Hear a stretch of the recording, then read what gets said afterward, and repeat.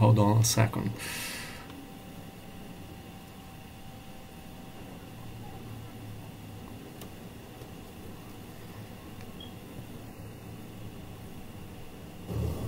Hold on a second. Okay. Okay, we're live. Okay. So hello everyone. Happy New Spring and the Chinese Lunar Year of the Dragon. Welcome to join our today's Yaji. Before we start, let me quickly remind you to mute your mic if you are not a performer or speaker. Thank you. 大家好，新春快乐！祝贺中国农历龙年快乐！欢迎参加我们今天的雅集。在我们开始之前，我很快速的提醒大家，如果你不是表演者或演讲者，请将麦克风关静音，谢谢。You are welcome to use the chat room to leave any comments or questions. We will also have a Q&A time to interact with our performers today. 欢迎在聊天室中留下任何评论或问题。我们今天还将有互动时间与我们的表演者进行问答交流。First, let's welcome our founding president, Mr. Yuan Jung-ping from Taipei. 欢迎我们的创社社长袁中平先生。Welcome, 中平。恭喜恭喜恭喜发财啊！新年好，健康平安。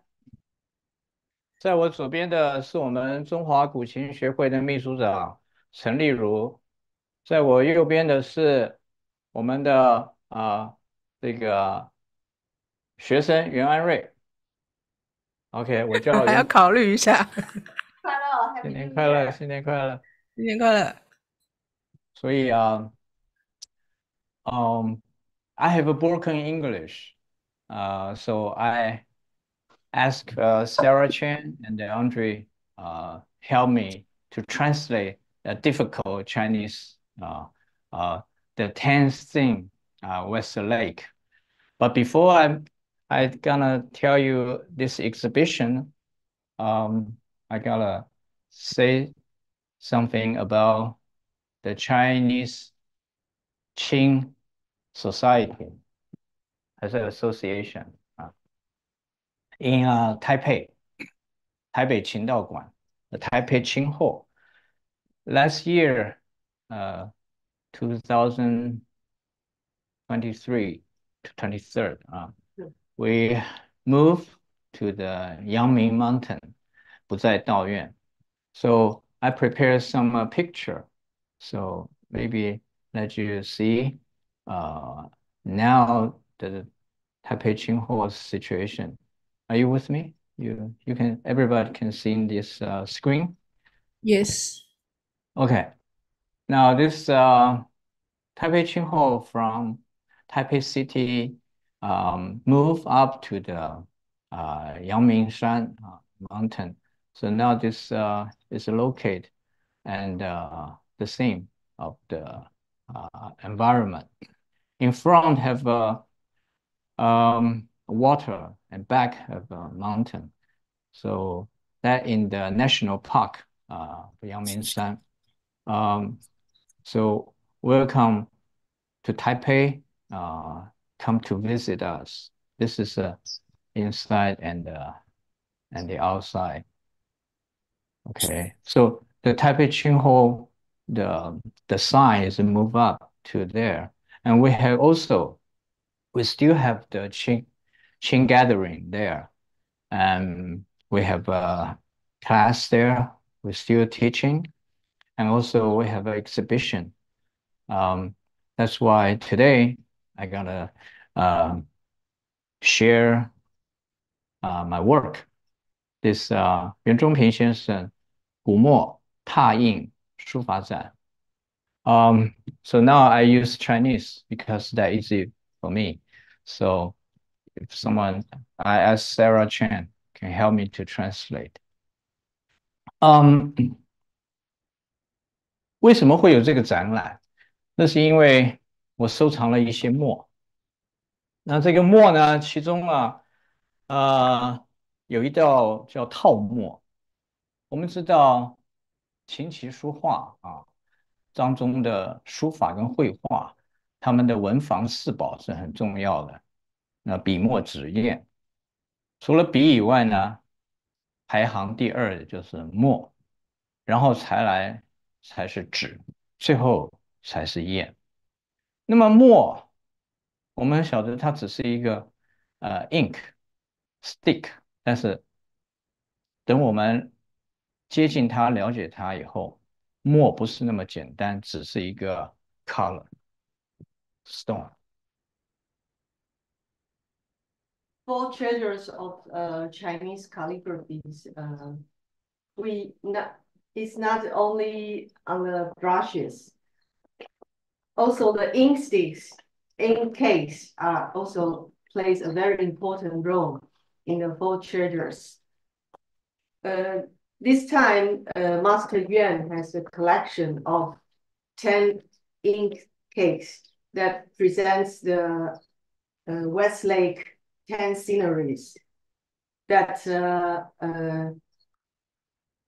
from these exhibitions, which is with the ink rubbing works and the calligraphies together co-exhibits in the one artwork, that's to show that the paintings and the poetries which show on the ink cakes. Right. OK， 谢谢。所以我们现在先来看一下我们的墨它的照片。我们西湖十景呢，顾名思义，它有10锭墨，它有各种不同的形状，它里面呢都绘画了当这个西湖十景的风景那也立了名称。背面呢是乾隆皇帝他所去江南去逛西湖以后所题的10首诗。那么现在在荧幕上，各位可以看到的就是这个墨的样子。From the screen, you can see all the paintings which show on the ink cakes, which you can see the 10 sceneries, which when Qing Dynasty, the Emperor Qianlong, when he visited the West Lake, you can see he also leave the very nice poetries for all the sceneries, which this poetry he made, you can also see on the 10 ink cakes. 墨它的形成有分2种，原料，一种叫油烟墨，一种叫松烟墨。那么油烟墨比较黑亮，松烟墨是绘画所比较需要它的不同层次的灰色跟黑色。那么所以呢，在一般书画家呢，他们会选择不同的墨。There are different kinds of ink materials. Which ink made from? One is from the oil, the other is from collecting from the burning of the pine trees. From the different materials, you can see the different tones of the ink, which when you use it for paintings or writing calligraphies, you can see all the different tones from the ink. 那么墨它当然是颜料，但是呢，我们在收集这些烟以后呢，它需要用胶把它们和起来，所以在墨的制作过程是一个非常繁复而专业的。首先，它收集了烟以后呢，要倒在水里过滤杂质就会沉下去，浮在水面上的，把它收藏起来晾干要几个月，然后呢。再用胶把它要10万处的这样打下来以后呢，然后称好重量，然后压一个模子，然后倒出来晾干。那么这个胶呢，1克的墨呢，基本上要晾3个月它才会透。所以呢，我们的墨如果越大，那么它每天都要去翻。可能要翻个10克就要3年，所以非常的不容易。Oh, so I'll try to translate this for Mr. Yuan. So apparently it's a very difficult process to make ink. So before making it into the cakes, so you need to collect the soot from the burning of the wood, for example. Then you need to filter it through water. So the dirty part will actually stay afloat on the water. So you collect it and you remove it and you continue the process. Then you need to add some sort of glue into the mixture. And for example, normally like a small stick, you need to dry it, right? So normally the stick would take 3 months to dry if it's a smaller piece. If it's a bigger cake, you need to years. up to 3 years of continuous turning it upside down. So every day, the person who makes ink, he will turn the ink stick upside down to make it dry. Otherwise, it can transform it can change the form. 所以墨，它第一个制作工序非常的繁复，需要的时间又非常的久。那么我们晓得，现在我们每一个人手上都会必需品是一个手机。古代人他们每天都要写字，所以他们对于墨的要求非常的高。所以呢，墨呢最早是在我们有文明以来，在一些岩壁上啊画画，那就已经开始有墨的产生。那么到了汉代的时候，目前出土物啊，有一个小圆锭的那种小墨，因为它小，所以容易干。当时制墨技术还有欠缺。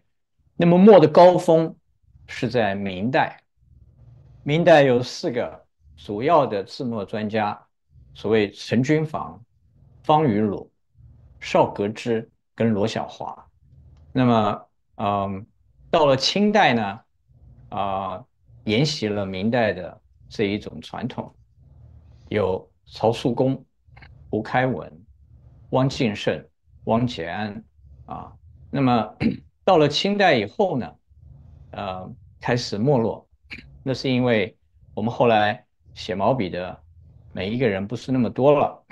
那么到了今天呢，我们还磨墨写字啊，那真是一种雅事啊。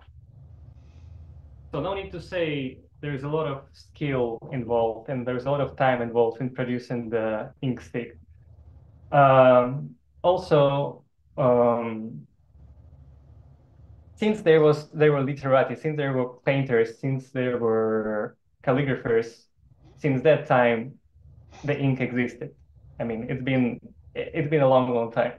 So what we can see in the Gugong, for example, the early Han Dynasty, we saw they call the mo thing, like little pieces of ink, which you use another thing to press it on the inkstone and dissolve it with water.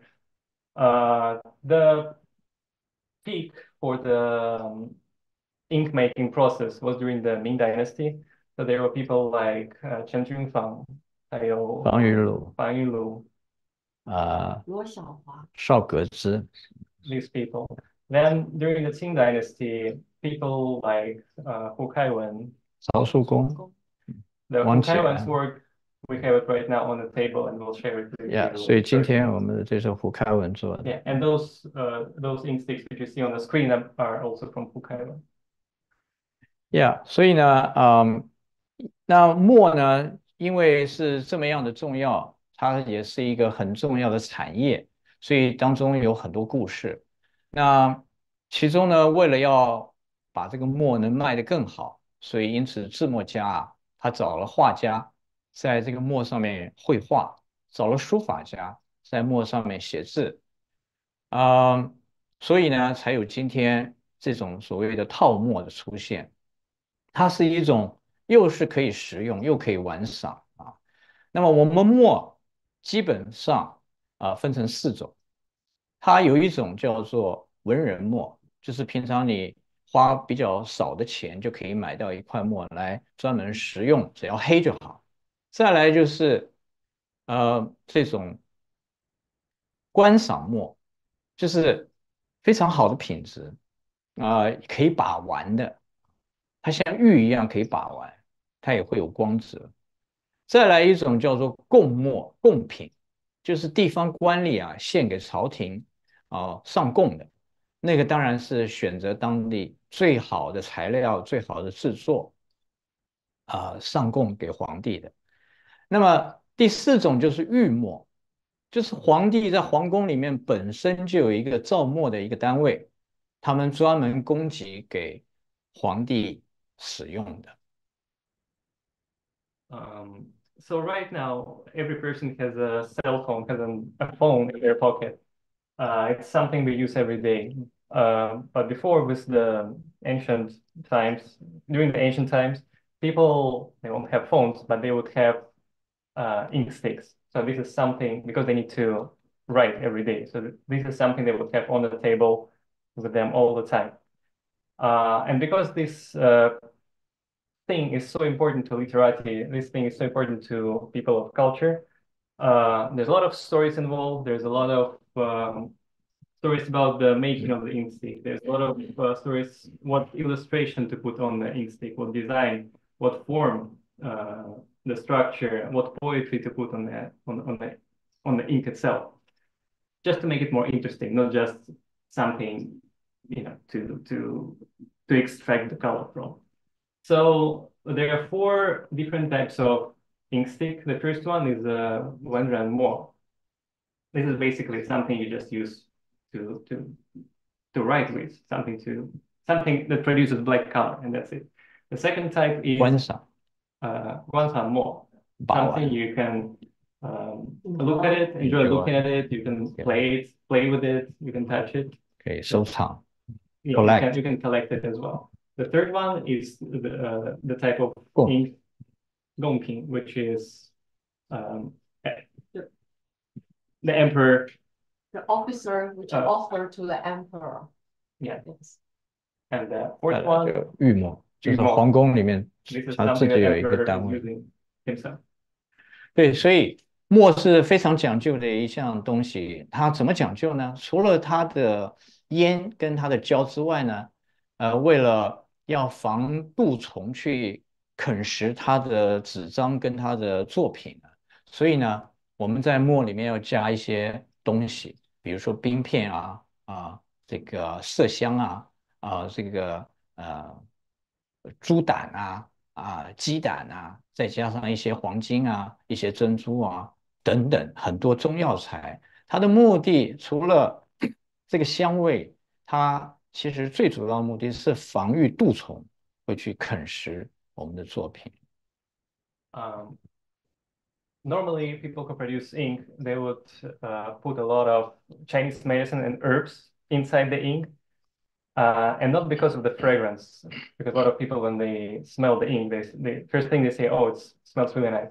But to prevent the bugs from eating the artwork, because this way they will just eat paper, which you can change, but they won't eat the ink itself.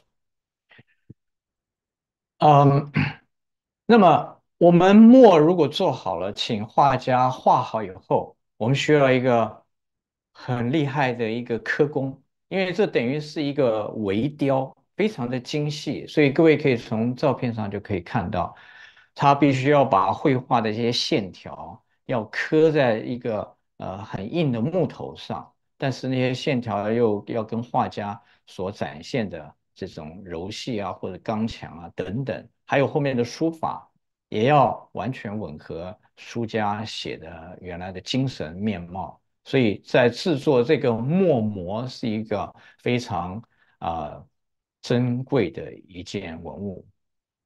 There's a whole team of people, skillful people involved in the process of making.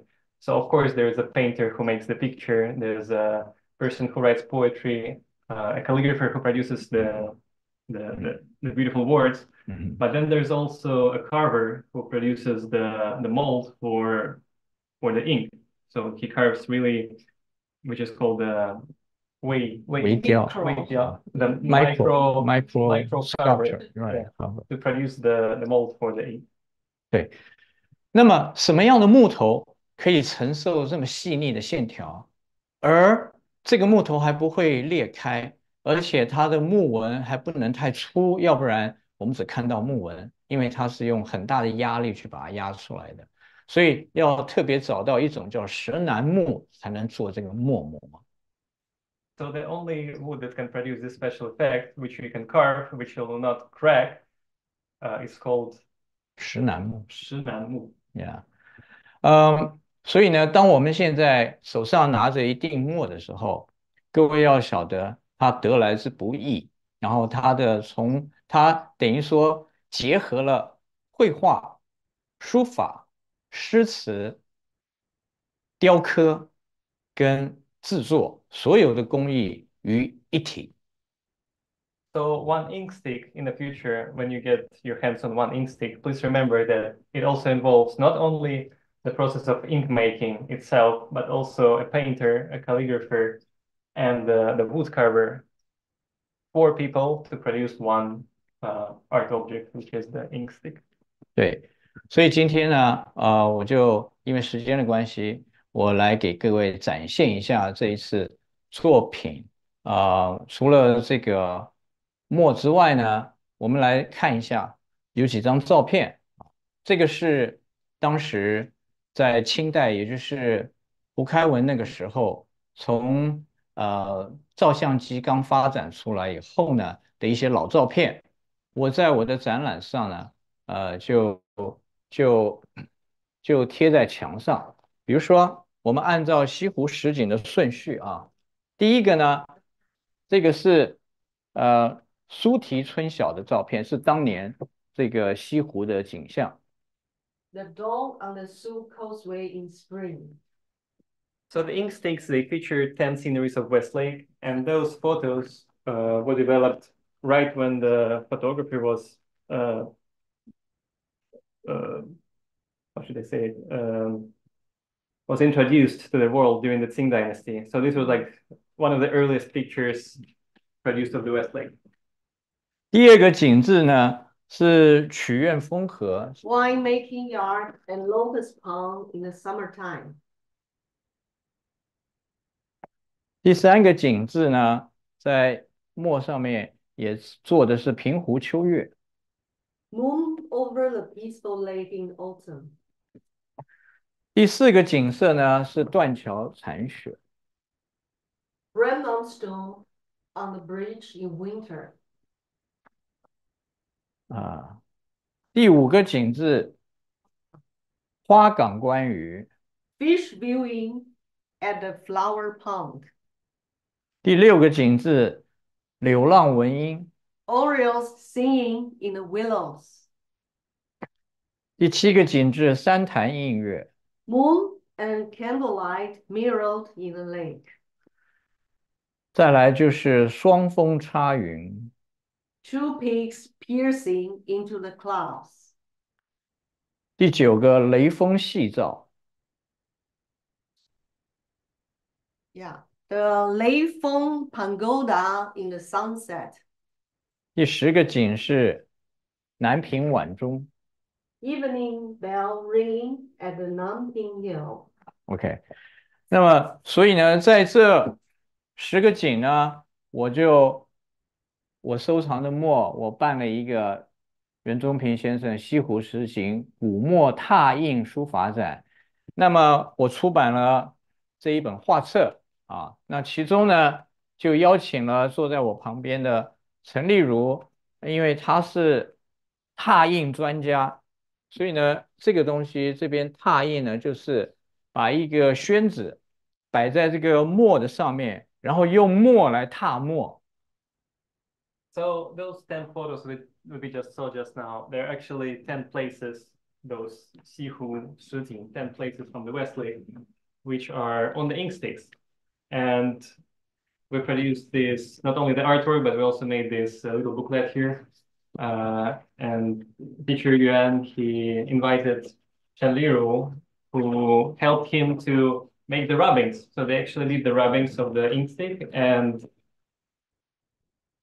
这是我在这一本书前面的序言，就说明了这个墨跟这个拓印的关系啊。the preface the teacher wrote himself, and this is the artwork with the rubbing and with the calligraphy. 然后在这里面呢，就有我的作品，我写上的诗在这啊。这个诗呢是用明朝张岱他的《西湖寻梦》这本书里面他所提的这个10首关于这个西湖的诗，每一个景色啊。那所谓的这个西湖十景是从宋代才开始有这件事情的，也就是在宋以前啊，这个西湖并没有成为一个景致。那么我们知道苏东坡当时到了西湖当官，造了苏堤啊，所以后面渐渐的才有这实景。那么这就是我这一次所创作的这个作品啊。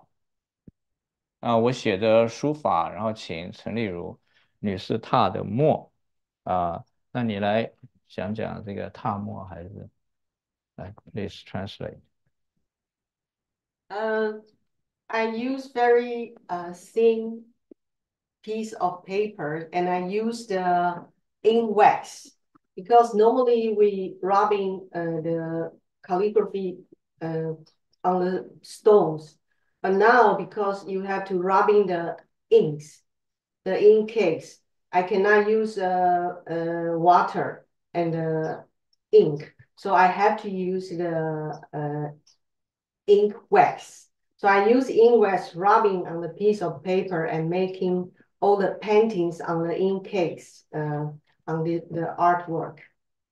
Yeah，好，那我们现在看一下当时展览的状态啊。那么就在我们不在道院所展览的现场的照片啊，这就是我们所展示的方式啊。那么很高兴的就是我们展完以后，一下子第一天就完全被一位收藏家全部给收藏了。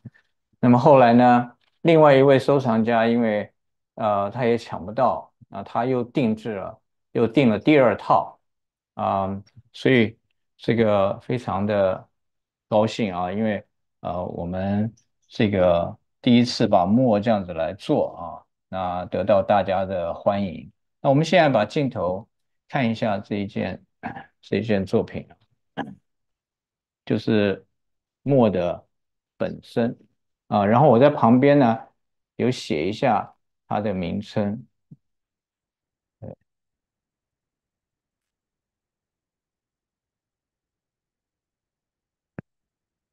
好，那么以上呢还有没有要补充的？就是我对这个展览跟各位的报告。那么因为今天是过新年，那么今年是龙年嘛，我在这边顺便准备了几锭这个有关龙的墨是现场呢可以跟大家分享。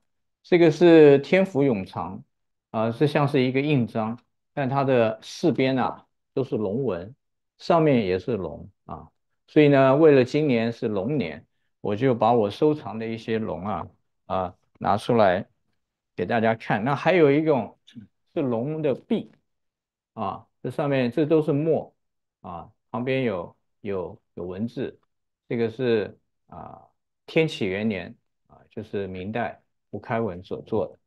然后再来是 Peter is showing a few more of his own private collection, the ink stones from the previous one was from the Ming Dynasty, and they're all featuring a dragon pattern on them because it's the new year of the dragon. 对，这是五条龙，五厘军房照，就是陈军房 So this was made by Chen Junfang. 还有这个也是，这是九龙九凤，这边有9条龙，然后这边有9条凤。This one is featuring 9 phoenixes and 9 dragons. 对，这个是方雨鲁，也是明代几个做墨的。然后还有刚刚陈君豪、方雨鲁都是明代的大家，还有一个最少见的明代大家就罗小华，他做的龙。Quite a rare one from the Ming Dynasty as well, from the Luo Xiaohua. 对，他在海上，然后基本上是2条龙，这边叫松华。好，那再来一个就是玉墨，就是皇帝的皇宫里面所造的墨，这个是一条龙形 From 玉 the 墨， collection of the emperor. 对啊， Made in the palace. 对 ，Made in Palace。好，都有了吗？那么这些都是有关于这个龙年，所以我想带给大家祝福各位新年快乐。最后一定墨呢，那是跟我们古琴有关的，古琴墨 So 好 just 玩 now, 好 before 玩 that, 吧？ you saw the dragon-related ink stones, ink sticks, and this one is something connected to us, the Guqin players. It's a ink stick 造这个墨的也姓袁啊，袁在轩。 made into the Guqin shape. Yeah. And the person who made this ink apparently is also his surname is Yuan as well. 好，那么今天我关于墨的讲话就到这里，谢谢。 This is all about it. 如果有什么问题，可以现在发问。 Have any questions? 嗯 Please. 之前有一个那个 Danny 问说用什么材料当胶？对，一个是鹿胶跟一个是鱼胶，一个鹿鹿胶鹿胶，对，或者是鱼皮胶啊。 OK，like deer 哦， skin。还有一种烟是漆烟，就是我们做琴的那个大漆啊，大漆烧出来的烟，那个会发亮。我这边也有一些玉墨，那就是因为我有收藏一些各类的我都有，所以我今天只是拿有关于龙的给大家看一下那个漆墨，以后有机会再给各位看。 So another type of soot which is collected is not only from burning oil or wood, but also from burning the lacquer, like the lacquer we use on the Guqin, also burned, collected, and produced into ink. 对，还有没有什么其他的问题？袁老师，那这些墨是只是做 collection 而不使用 ，right？不舍得使用，但是它可以用，而且我也用了因为人生短暂，我赶快把一个明代的这个方玉鲁的墨我来磨，所以我这边有砚台。如果你们想看我磨明代的墨，我现在可以磨给你们看呀，因为我们在讲究的是它的墨色，因为我们写字，我们很讲究就是它这个一个砚台发不发墨，然后墨的颜色，它的灰色调到黑色调。它是偏紫色呢，还是偏一些绿色呢，还是偏红色，还是偏咖啡？这些在不同的墨里面，其实它是有色调的。可以回答。OK，我们看一下，你已经摸好了。哦，没有，要磨才行，要磨 So I 才 was asking Master Yuan, is it those very valuable ink? Do you use it or you just collect it? And he says some you can use it because life is too short, and 所以要用。yeah, 所以要用 so you have to use it. Yeah, you have to use it.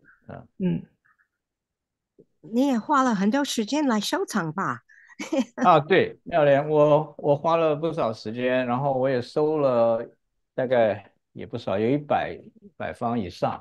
哇，没有一件作品就50方了，一件作品就有50方，所以我那边大概有100件作品，但是就是说超过了100很多了，所以满衣柜。So Master Yuan has almost collect more than 100 ink stick, right? 像这样就10个啦，就很容易。我讲的是像这样算是一件作品。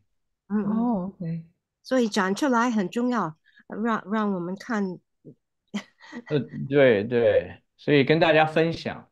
那如果没有问题的话，我可以弹一首曲子，如果大家还有时间的话。那为什么要弹这首曲子？因为这是我自己创造的古琴的指法，但是我用的姜夔的旋律，叫鬲溪梅令。那为什么要弹鬲溪梅令？因为姜夔写的这个文章，它的内容就是讲西湖所以呢。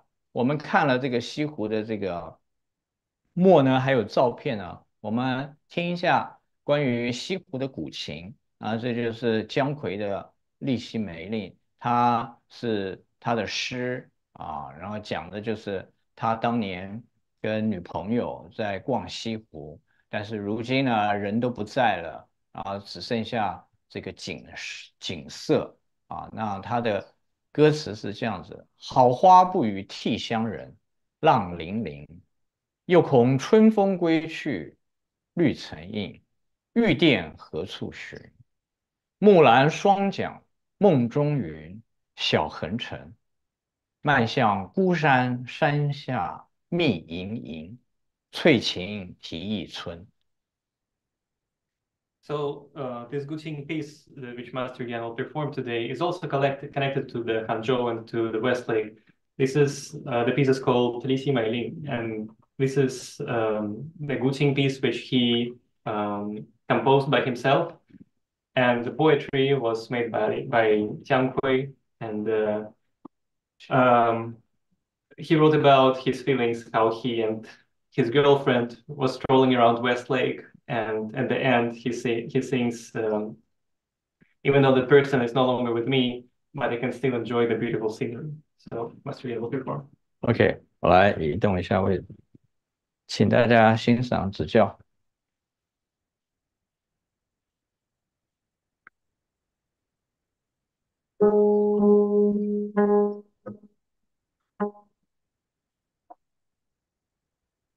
这个琴的 tuning 是景5慢3。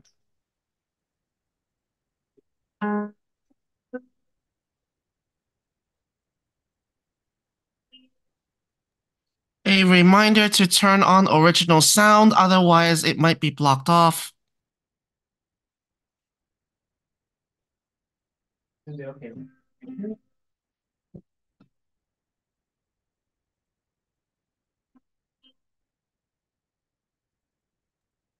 Still sounds like it's being blocked off.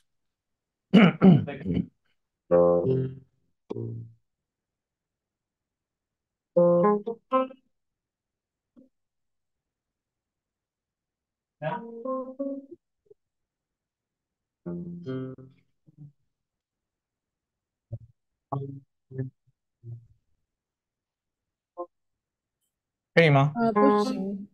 Still not so good. 接触不了。哦，好好。好，那现在开始演奏鬲溪梅令。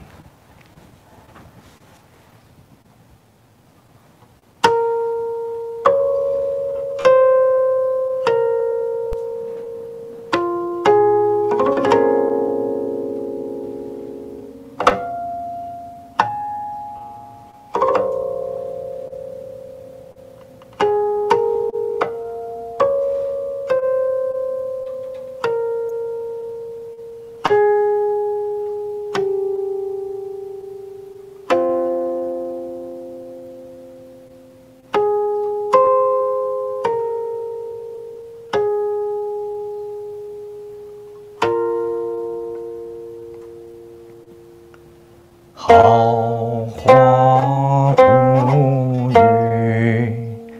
涕相人，浪粼粼。又恐春风归去，绿成荫。玉殿何处寻？木兰双桨梦中云，晓痕沉。漫向孤山山下密营，醉青提春。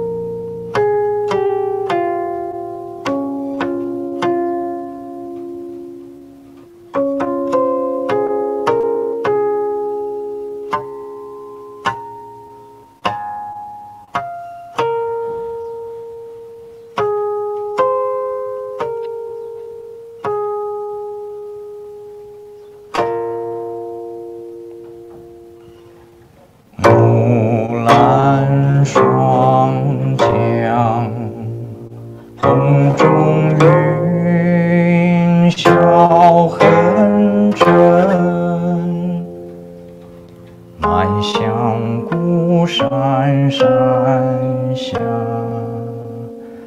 明翠蜻蜓春。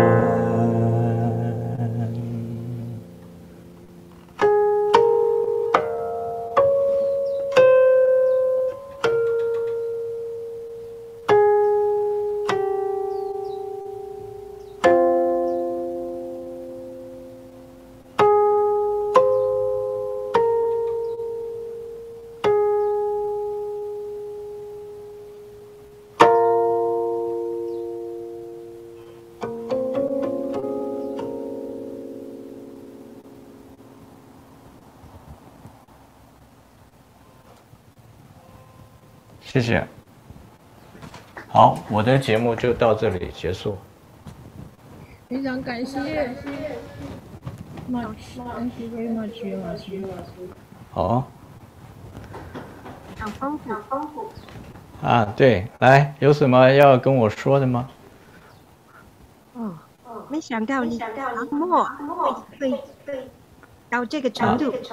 哦，对，我还有很多墨，我可以如果想看，可以再拿一两个来欣赏。不过我想把时间留给其他人吧。我发问之前还是应该先袁老师那边暂时静音一下么？因为这样回音好像很大。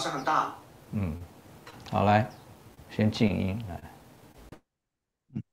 OK， 听不听到吗 ？OK， 好，袁老师，Sorry, I'm gonna start in English first and then ask again in Chinese， 之后才用普通话问吗？老师 ，OK， when you started to adapt the 鬲溪梅令 into the Guqin and you used a non-standard tuning in order to get yourself a heptatonic or emulating a heptatonic scale, what kind of considerations do you have in order to choose which kind of chin timbre, so open string, press string, harmonic, in order to fit into the pitch, which is usually written, well, for otherwise like xiao or di, which only indicates the pitch and not the timbre. How do you mix them up so that it sounds like a Qin melody? 用回中文问多一次吧。就是在打谱这个利息梅令的时候呢，你是用了一个外调来模仿那个六声音阶或者甚至是七声音阶，这个是七弦琴的理所当然的事啦。不过就是你怎么决定什么时候用散、泛、安这些音来让它变成一个在古琴上是一个正常听起来正常的一首曲子呢？OK，可以 unmute。我觉得就是我在做这个曲子的时候，我是先把姜夔的他所编的这个旋律，先把它搞出来以后，然后再用古琴它的正调以后呢，然后去找出它的这个 mode 啊，也就是它的这个应该有哪几个主音跟次主音所以呢。我发现到，我是景五慢三这样子的这个散音呢、泛音呢，它可以完全符合姜夔在做这个曲子的这个它的这个主从的音，然后接着呢，我再来寻找这个旋律所使用的指法。那么我们知道作曲这件事情是非常个人的，我没有办法在这里告诉你。用什么样子的方式，但是你听起来它是有一套规则的。这种规则也不外乎我们传统古琴曲一开始呢由慢而进而入，通常都是泛音起我先讲到这里，请翻译一下，可能接着我再讲，要不然太多了会忘记。So once Master Yuan, he established first the Qin Dao first, and then because composing a piece is a very personal project, right? So he tried to find a tune which is, in his mind, most suits the Jianghui's atmosphere, the Jianghui's poem's feeling. So, which in his case was the Jing Wansan, so like that. Yeah. 好，然后接着呢，我在寻找合适的指法，包括用指头，包括左手名指去打，或者是包括右手的指法，我也在考虑。左手的指法，它的一个规律性就是前后它的高低，然后我会设计指法，然后我把它因为这是一个情歌，我弹了以后呢。因为他的这个诗词很短，所以我中间自己创造了一段 solo，就是独奏就好像我们西方音乐的一种状态。而这里面我还有对位法，我还有和弦。So because for us, because we play the traditional pieces, there are certain rules which you probably noticed were used in this piece as well. So you start with harmonics, you end with harmonics, for example. You start with fine, you end with fine. And because there's like the whole basically the whole piece is singing, so in the middle there, Master Yuan he put in the solo like we have in the Western music. So he put this piece in the middle. There's a point where there's no singing, right? So there's this little solo piece, which he also 还有和弦，跟 core 跟那个对 there are 位。chords, yeah, and there's a 和弦。所以各位可以听到，基本上我弹的是很古的中国传统的旋律，但是我用的指法又是很西方的一种和弦跟对位，还有爬音，哒哒滴哒滴哒这种东西，所以基本上这种东西就是一个我个人的，刚刚回答你怎么样创作，这是一个很私人的。就是我所感受到的，那我利用我所能够使用的知识跟感觉，把它编写出来。那么当泛音跟散音它是需要对比，所以呢，我在两次同样一个旋律的时候的句子，我会一个用散音，第二次出现的时候我会用泛音。然后呢，最后呢要做一个 ending，就是做结束。那么中间的节奏跟快慢，还有乐句的搭配这就是我们套句俗话叫功力就是你有没有具备这样子的能力，然后当你有具备这样能力，你就创造出一个代表你个人的一种表现，那这就是这一首曲子。So, as Master Yuan just said, by using the ancient instrument and by using the ancient pitch and all the knowledge he got from the ancient routine pieces, but by introducing some more modern, more Western, something from his guitar playing backgrounds, some of the little tips and some of the little bits of tricks from that world as well, which also helped him to create this tune. So there's an escalating pitch, what he just told, da da da da da. There's again his knowledge in Western music and all of the knowledge he got from studying and learning the Guqin pieces of the past, which combined all together gives you a perfect recipe for the new composition.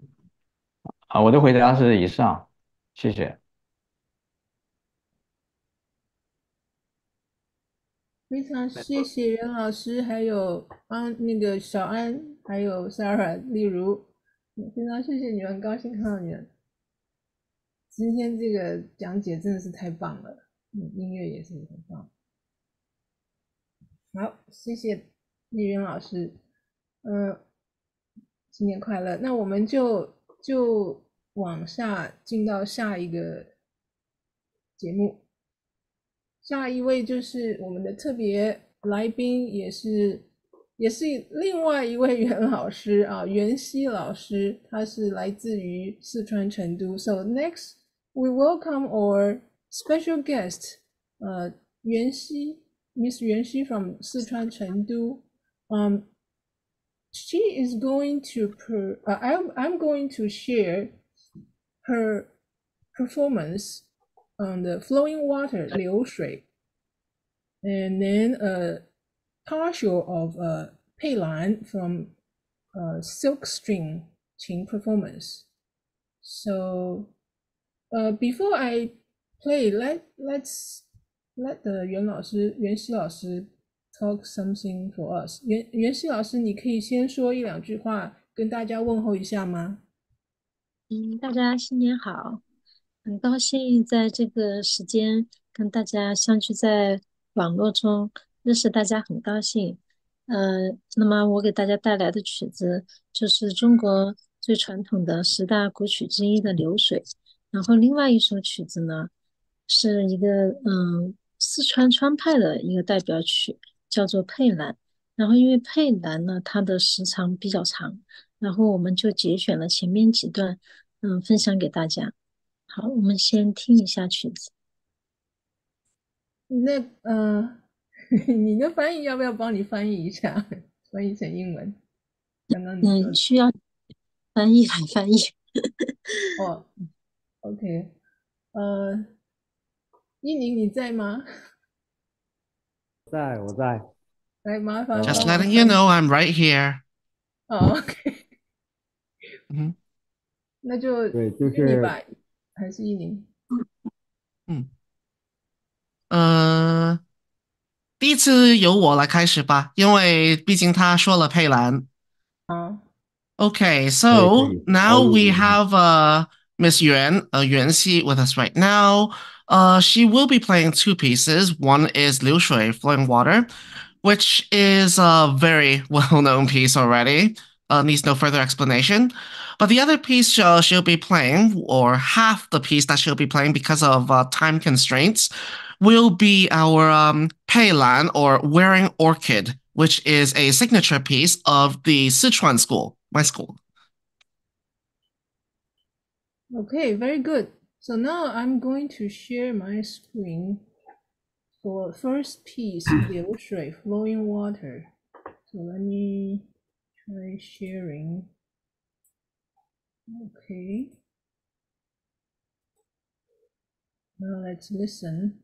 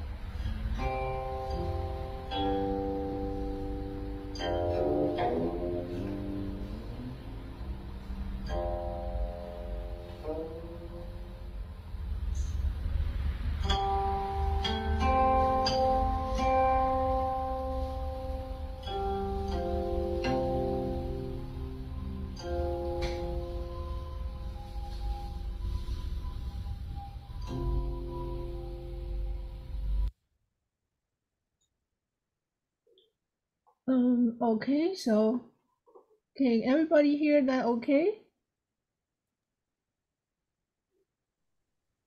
Okay, so Yes. okay, so I'm going to share the second piece, which is Who's playing?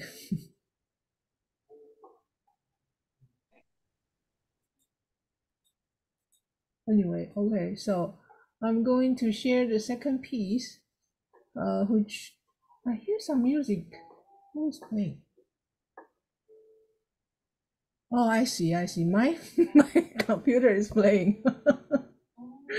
Okay, so I'm going to share another piece. Let me stop that one. This one. Sorry. So next one is the Pei Lan, which Yuan Laoshi will play on silk string. So let me share the screen one more time. You mean to say the first piece was not played on silk strings, Liu Shui? Right, Liu Shui was a metal nylon string. And this is Pei Lan.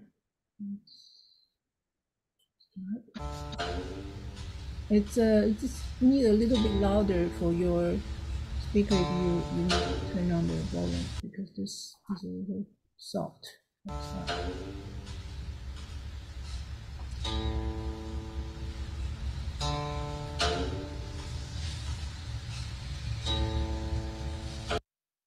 Oops, sorry, this happened. Let's start again.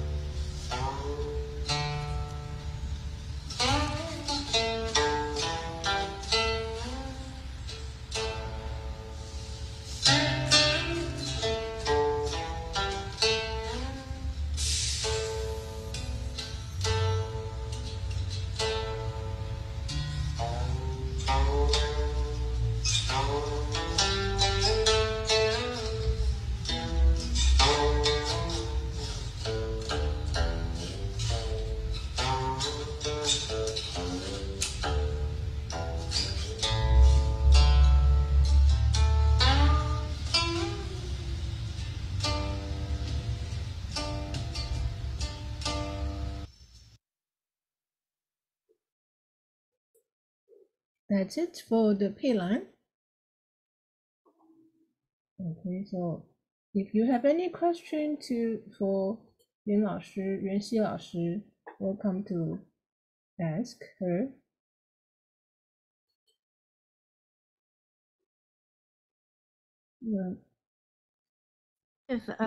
Theo, instead of our asking questions, can she tell us a bit more about the piece and why she is only playing half? 为什么只弹一半？ Right， 因为这首曲子很长，他之前有说为了时间的关系，所以就只先弹一部分。袁熙老师，你可不可以讲一下佩兰这首曲子？好的，好的。佩兰这首曲子的话，它现在在四川，它是被定为一个就是演奏级别的曲子，就是我们有一个考级的标准，从1级到10级。但是呢，为了因为这首曲子的长度很长，然后难度很大，所以就作为一个保护性的曲目，所以在四川的考级中就被定为10级以上的一个表演级的一个必考曲目。然后，你要不要先翻译一下？ Well, I didn't actually know that. Apparently, the Pei Lan piece is rendered by the Sichuan Conservatory of Music as a level 10 examination piece, different from the central examination, which I believe is only level 8. 如果没记错的话，中央的音乐学院这是8级的吧？差不多。但是因为它是四川的代表曲目嘛，其实这首曲子它以前是浙派的曲子，但是呢，就是传到四川以后，就是现在四川的用这个春草堂琴谱中的这个打谱出来呢，由四川音乐学院的那个曾成伟教授来打的这个曲子，然后就在四川流传度就比较广，然后也作为一个我们四川的新的一个相当于借鉴过来的一个新曲目吧。然后把它想要保存下去，所以在这个非物质文化遗产的这个传承班里面，它也作为一个传承曲目来保存，就是推广，更加的让更多的琴人来演奏它。Okay, so because this is considered a signature piece of the Sichuan school, my school, therefore it is put on the highest level in order to preserve it, as the intention goes, as a traditional piece to be held as heirloom to future students in the area. 我想问袁熙老师，四川的琴风的特色。四川琴风的特点的话，就是它以前在我看在唐代的时候，其实它那个时候没有派别的分别，就是唐代的时候就是蜀声赵级，然后就是吴声，吴声指的就是现在江南地区的这种琴风，它是比较温婉的。其实我的启蒙是从蜀派启蒙，但是到后面的跟的几位老师都是虞山派的国家级传承人。所以我后来的曲风会更偏向于虞山琴派，但是蜀派的话，因为蜀派它下指的这个角度，手指下指的角度，它会有一定的区别，所以它的音色出来的这个饱满度和颗粒感会更强。然后就是针对现在蜀派的这种风格，在我们四川当地来说的话，其实很多琴人已经通过网络或者通过到外地去拜访名师，然后现在大家的琴风都会有一点些许的众家之长，我的感觉现在是这样。只是说我们在保留传统的同时，比如说你要弹像佩兰或者是像流水这样的曲子的时候，它主要的一个曲子的神和形，它的这种表达的意境，能够流传下去，保存下来。那么其中每一个人弹，或者是每一代琴人弹，它都会有一定的变化。特别是在今天这种网络这么发达的情况，交流这么方便的情况下，它的这种我觉得变化哈，就是细微的变化，可能未来会大家接受度会更广。还会再发展。Okay, recap. So, first of all, we must understand that the Sichuan school, as we understand it, is a fairly recent creation. Keeping in mind that Zhang Kongshan originally is a Taoist priest coming from around Jiangxi, China, and traditionally speaking, he was trained as a Zhe school player. However, because of the Taiping Rebellion or the Taiping Uprising, he later took refuge and stayed in Sichuan, thereby founding the Sichuan school. So, as this piece, Pei Lan, originally is a Zhe Pai school piece, but then it became a signature piece of the Sichuan school because of this transmission. So the idea that we have this regional differences or regional characters. A lot of times we're describing the Qin situation from the 17th, 18th, and 19th centuries. Before that, all of these schools were actually unified during the Tang and Song because there were no Qin schools, or at least most of the players were so dominated by the scholar literati class of the medieval period that there was only pretty much one school, that of the Jiangnan and Zhejiang area school. That's why all the modern schools can trace back their lineage to basically that.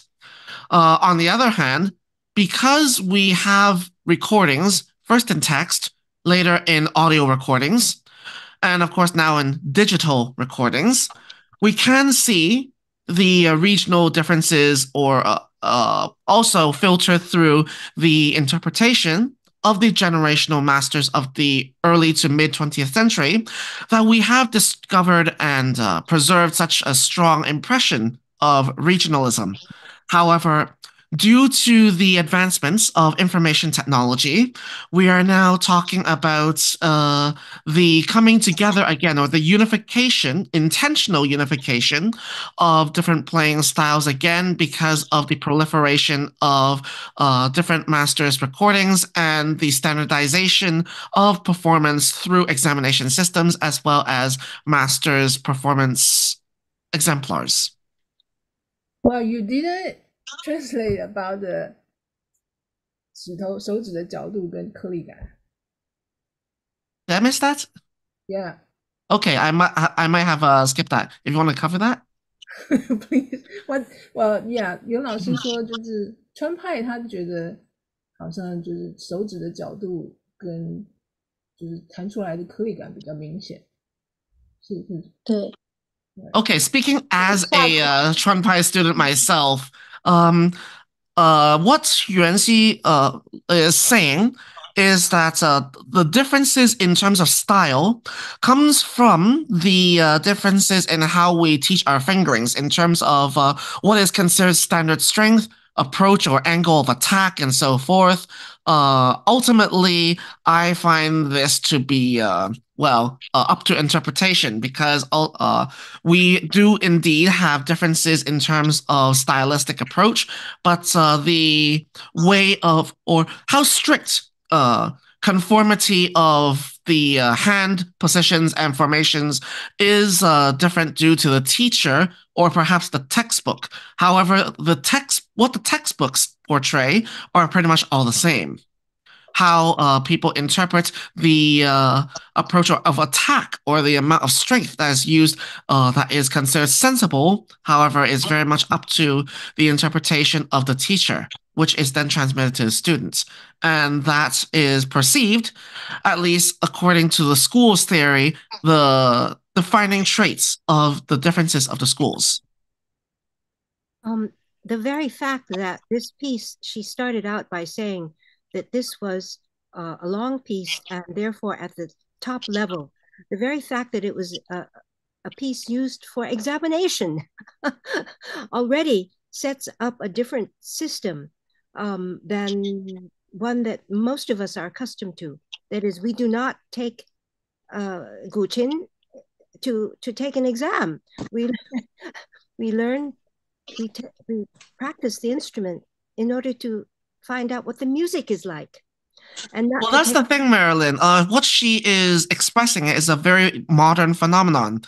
well, Standardized Guqin examinations didn't exist until 2006, so she's explaining in a very contemporary style. Of course, the piece existed far before that, but I'm then just the pointing that Central out to Conservatory you. considers it level 7, the Sichuan school considers as level 10, but the piece has existed for, what, 4 centuries? Maybe more. I just wanted to point that out at the beginning. I'm you. So, whatever the level it may be, ultimately, our impression of it today is that this is a large piece, is a pretty long piece. It is a technically demanding piece coming from someone who also plays it, and it's a defining piece of pretty much the Sichuan school nowadays. Perhaps a little bit less. We stole a thunder off of the Zhe school. I have yet to see a modern Zhe school person use this as their signature piece, but yes.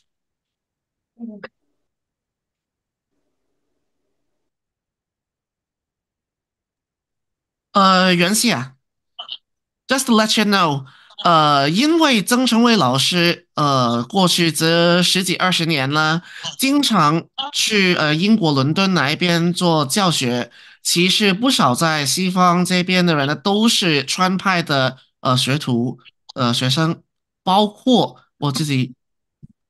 哦，好的好的。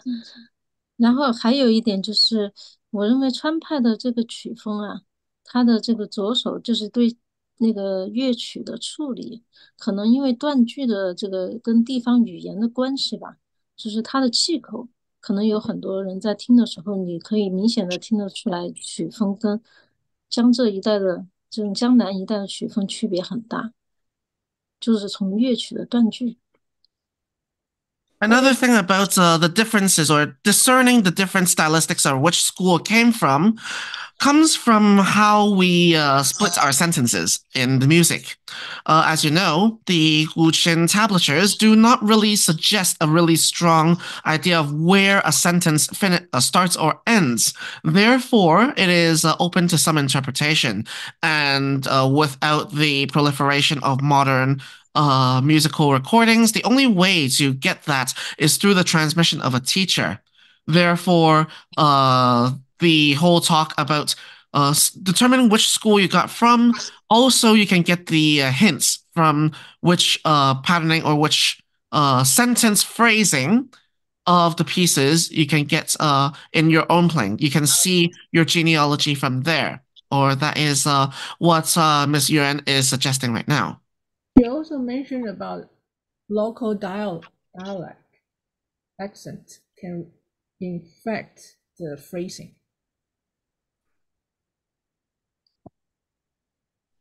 Well, yes. If you talk about the stylistic of Zhang Hongshan's lineage, you're talking about especially how when Zhang first arrived in Dujiangyan and noticed the way how the water is manually controlled, the releasing of the flood locks of the Dujiangyan dam, the dam, that burst of water that he sees from the releasing of the dam led to the artistic inspiration of Liu Shui as we know it today with the 72 Guanfu. And finally, that's permeated to the other pieces. It is at least that is the cover story of why Sichuan school players play so directly and enunciate our vowels so strongly with open strings and the first bit of attack with the pressed notes. 那个有人举手发问，袁老师，我想问一下，关于那个方言是怎样影响到那个曲风的，可以在那里解释一下吗？比如说我们四川话，它的就是比如说你用这个苏州话，他们讲话的方式是非常温柔的。那我们四川这边的话的话，它的发音、它的语言方式，它就会给人一种稍微会，语气比较重，明白吗？就是这样讲，能不能理解？它的比如说所以对于一个词的表现。那语能气比听懂吗？较重，它是怎样在那个古琴上展示出来？是那个它 attack 吗？是一个整体，它是我认为哈，它是一种整体的表现。因为它不是说哪一个音可能会重，是整个就是在处理就是这个乐曲的贯穿的这个过程中，它的这个音色，它可能不会像我个人感觉哈，它可能不会像江南那一带的这种温婉的东西更多一点，它可能表现的更直白一点。我的感觉是这样。这个我们可不可以请依宁翻译一下？对，我认为他表现的更直白一些。对，因为 Yeah, 我觉得 so 依 I 宁可 think 能对这个问题会比较了解一点。yeah, this Miss Yuan Xi, she's talking about the style that it comes from speech, and it's a entire multifaceted uh, dimension that affects the style. It's not like just the speech inflections, but it includes like the local local customs, the entire mindset, and the entire the quirks of the region. All of that goes into forming a distinct regional style. Um, and this is I'll talk more about this when I'm presenting too, because recently I've been working on Zhucheng pieces from Shandong. And in addition to my trips in Shandong, I really do feel like, when you see the pieces from that era, from that region, and you connect it with the people from that region, the way they talk, the things they eat, uh, their traditions and their customs, you get a more complete picture. And then you can kind of like trace, you can see, oh yeah, yeah, that does, that does sound like, you know, that does sound like the people there. Like it's a feeling. It's not something that's really quantifiable. It's something that just like, it's a feeling. It's a feeling. Yeah. It's like I think like the food analogy is like the best analogy for like routine music, because like when you eat like Sichuan cuisine, like you'll know. And I think like real like Sichuan routine pieces, when you listen to it, like you'll know. Like it has that distinct Kanpai style. I'm not sure if I'm correct in saying this, but when I listen to Kan style pieces, like there's a little bit of like Sichuan flair going on, and I think that relates to like that relates to their customs, that relates to their because like Sichuan people, they're very laissez-faire, right? Right. I'll end it at that. OK，by the way，那个刚刚发言的金哦，那 Can you introduce yourself？就是你可不可以介绍一下你自己？大家好，我在芬兰读作曲系，然后刚开始学古琴。OK， I'm studying in Finland, a major in composition. And I started 古琴 recently. very welcome 。Thank you. 你怎么知道这个活动的？How did you know 哦，us？因为之前遇到 Andre 在那个伦敦那里。Hey, he was in London conference. Oh, OK OK。We talked a lot there. Yes, I You have must to ask, remember the lot of us. Yes. new people ought to introduce themselves so we know who they are. It seems that it's easier to describe Sichuan cuisine than it is to describe Sichuan Guqin playing style. If I may just. Yeah, because I mean, music is much more ineffable. Like with cuisine, you can like break it down into actual objective ingredients, right? Yes. But I think like with Guqin music, you have ingredients too, right? You have like the way that you 取音, right? The way that you attack the notes, the way that you 润调, like the way that you add ornamentation, right, with your left hand. All of that goes in, and then also the way that you deal with 节奏, the way that you deal with rhythm, right? Yes. That ebb and flow. All of these are ingredients, so to speak. Yeah. 这个我可能想问袁熙老师，比如说你可以举个例，在用一句话，用四川话说，跟用江南的那个吴的方言，能不能比较一下？比如说你好吗，或者是就是四川话怎么？因为江南的话我不会说，但是就比如说你在干什么？这样我就比如说我学一下成都话哈，就是因为重庆话的口音还会更重一点。成都话说你在做什么啊？可以听一下。你在干啥子？Okay, that means what are you doing in Sichuan dialect? Can you say 就是可以再说一次吗？就刚刚那一句。可以。你在干啥子 ？OK， 那用比如说浙江话，或者我用普通话温柔一点说，因为苏州话说不来。你在做什么呀？ Right. So that's a standard like Mandarin way to say the same phrase. What are you doing? So maybe we can kind of get a sense of the difference. Da da da da da da da da da. Right. The difference. It's different. It's not only the rhythm. It's entirely different set of consonants are used. Peo. Right. 就是重音在哪里？是不是 ？I think the rhythm. 你在干啥子？都是感觉都是在发了力讲的。然后普通话，你在做什么？它就是它的尾音会很轻柔，那就是特别是江苏那边啊，它那边会很轻柔，感觉很绵很。然后它发音的那个口腔主要是就是口腔的齿音啊这些比较多，然后它就出音的那个会比较细。你是说就是无音比较细？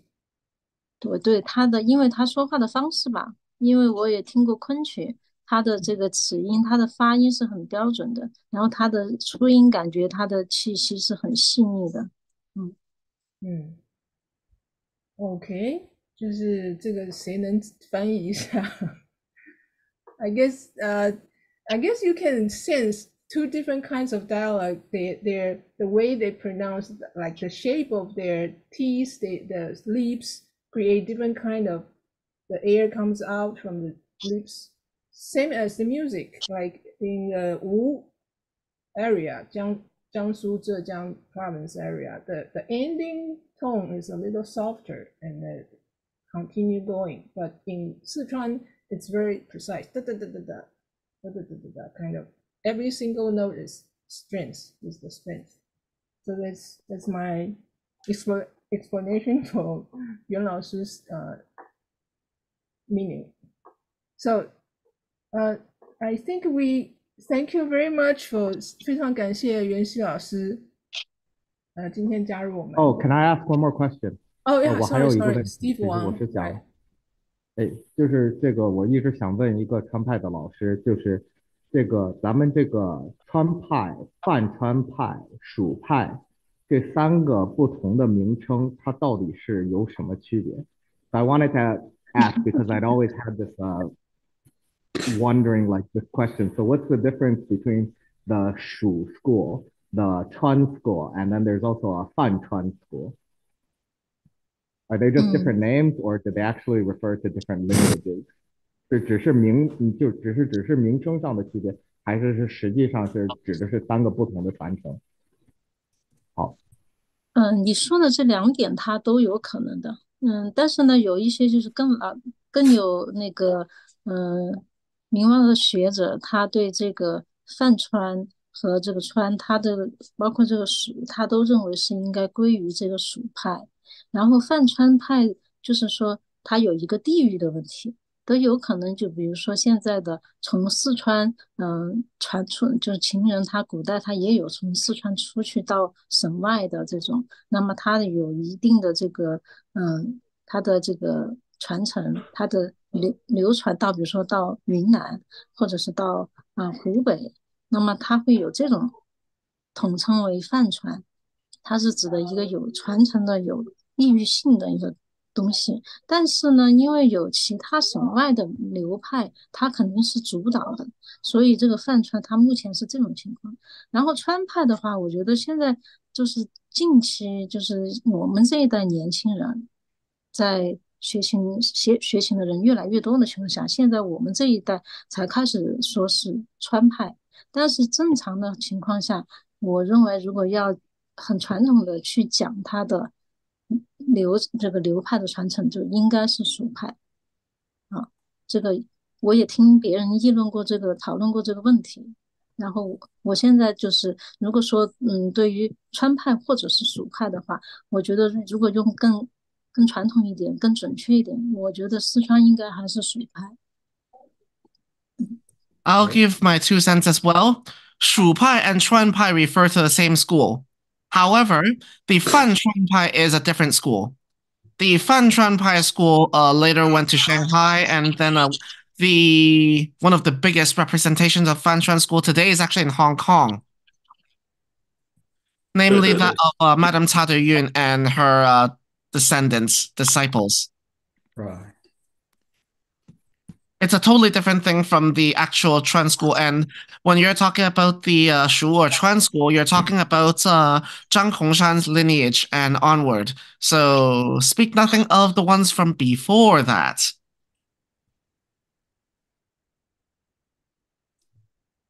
Okay, thank you.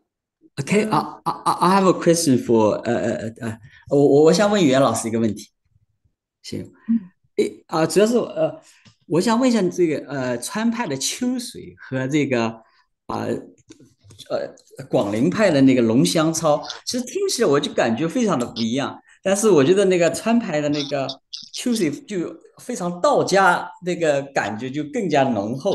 我不知道你对这个曲子是有什么可以给我们讲解一下它的这个来龙去脉因为是什么？我主要因为我的学习的曲目主要是虞山派的乐曲，然后秋水的话，我前段时间是弹过一下，然后这个龙翔操和秋水，它实际上那个曲调是差不多的，然后秋水好像就是龙翔操加了另外一个弦相有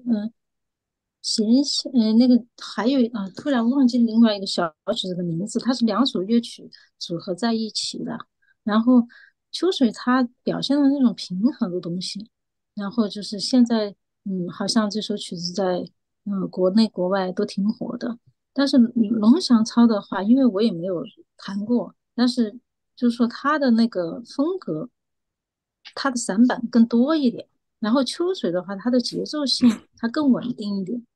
所以我觉得大家在选择这两首乐曲的时候，可能就会更多的可能是选择秋水，而龙翔操的话，我觉得作为一个琴人来讲的话，它的难度就是这种散板的难度，它的那种意境还是很难去抓取的。然后我自己没有弹过，对。我以前在网上看过一个那个图，是研究秋水，他这个整个所有跟他享用同一个谱子的琴曲，然后追溯到最前面是《神话引》这个曲子，我记得好像是这样。So the original, well, because I checked online the previously about this piece, 秋水, and actually that there's quite a tons of Qin songs which shares the same melody.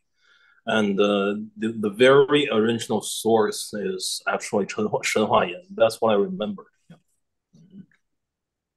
然后还有一个就是关于这个曲名的问题吧，因为他们两个乐曲，我觉得那个名字差异性简直就是没有办法在完全不搭调的那种感觉，不能匹配的感觉。然后如果说要用这个秋水来命这个名的话，就是以川派这个秋水，那么我觉得它的表现肯定还是跟这种道家对水的一个认知和我们人对这种学习，这个道家水的这种上善若水呀，然后去感知这个世界，它应该还是跟道曲有关系，我感觉就是还是以道家的思想为主的一首乐曲，所以会有一些感觉很平和的东西。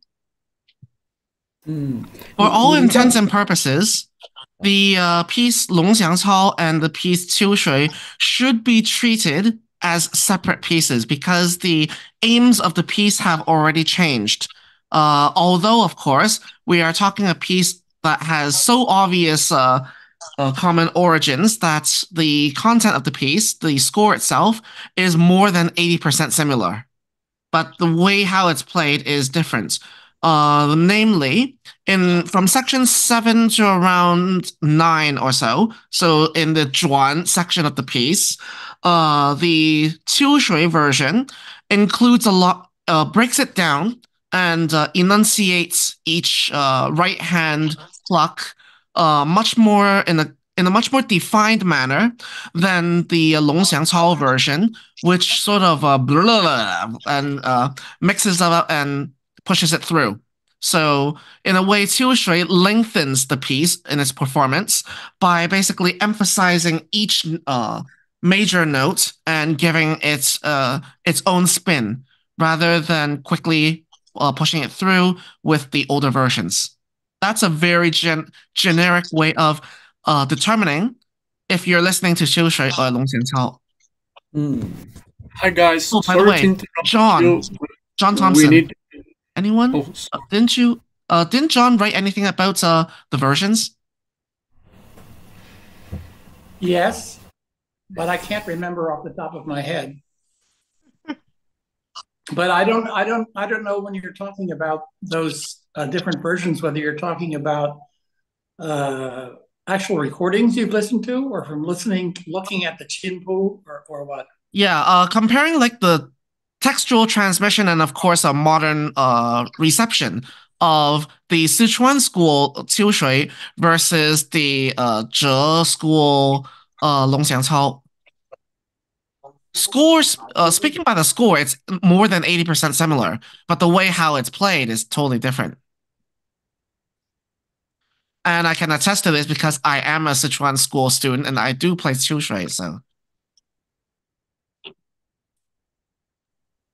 I, for one, cannot play. I cannot use my skill that I learned from playing Qiu Shui to play Longxiang Cao.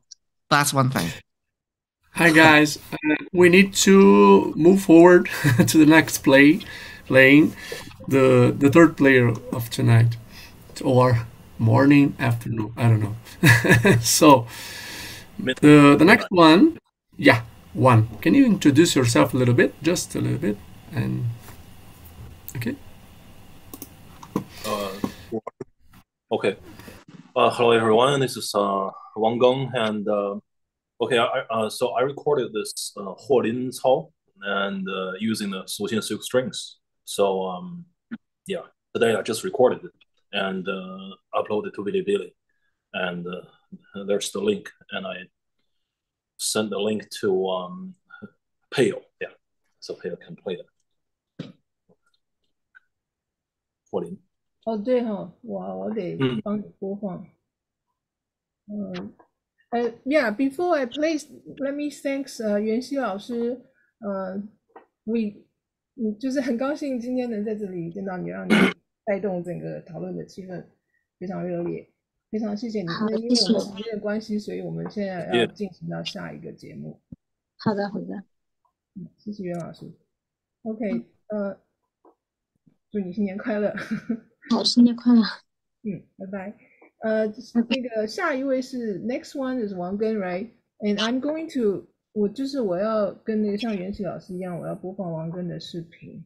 I need to share my screen to play Wang Gen's music.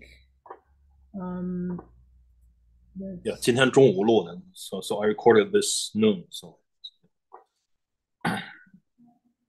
hold on. Share screen. Okay.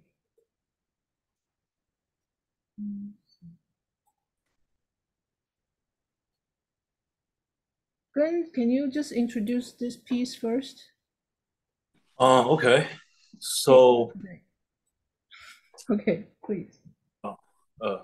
So what I just want to say about this piece is that this piece, I think it is not inherited from the ancient time, which means that this piece is only reconstructed from the old tablature by Guanping Hu. And I think there's only Guanping Hu who did this reconstruction.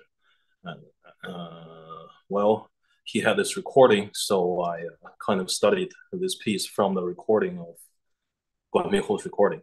Holding is basically about the story of the Lin, the Chinese version. Someone says it's Chinese version of the unicorn. And okay, there's this Luai Gong. Well, I forgot about the year, but basically the story is about okay, Luai Gong and he went hunting. And in the forests, he saw one unicorn, and unicorn is this Lin. Well, I think I better call it Lin.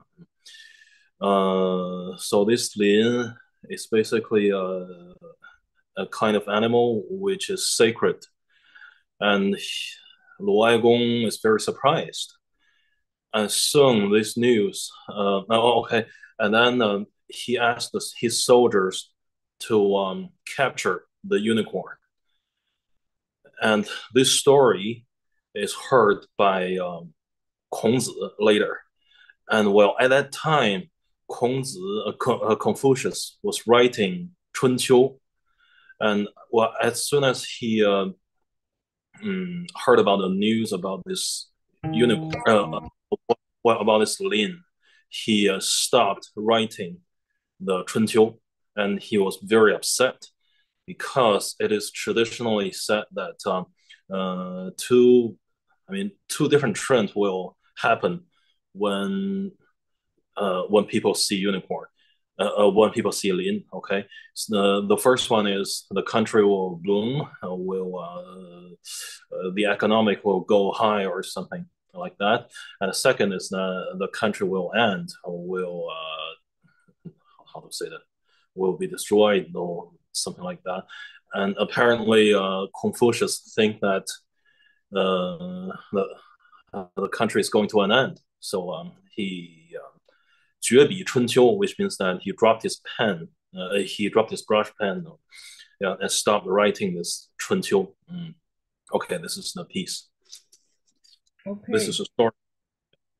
Okay, thank you. Let's hear.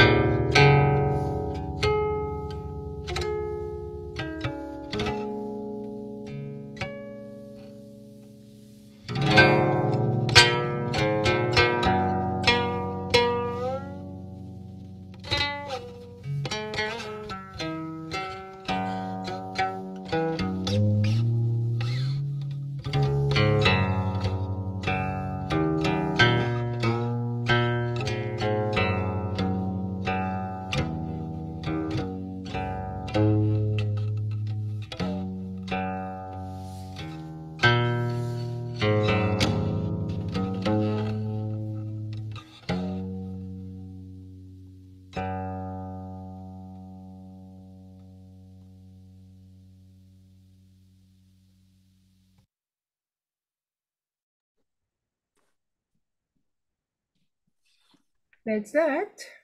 Nice piece. Yes. Very interesting. Yeah. Wonderful. Mm. Yeah, I think this piece is one of the most interesting pieces I've ever played. I mean, for my well, I remember that the last time I was in this New York Society meeting, I gave the recording of my playing the same piece. Well, because originally I think I might play a Chun Xiaoyin for this meeting for this time, but I didn't pick it up, so so I kind of re-recorded again. Okay. So last time I said something interesting about this piece, and well, at this time I think I might add another thing about this piece I discovered.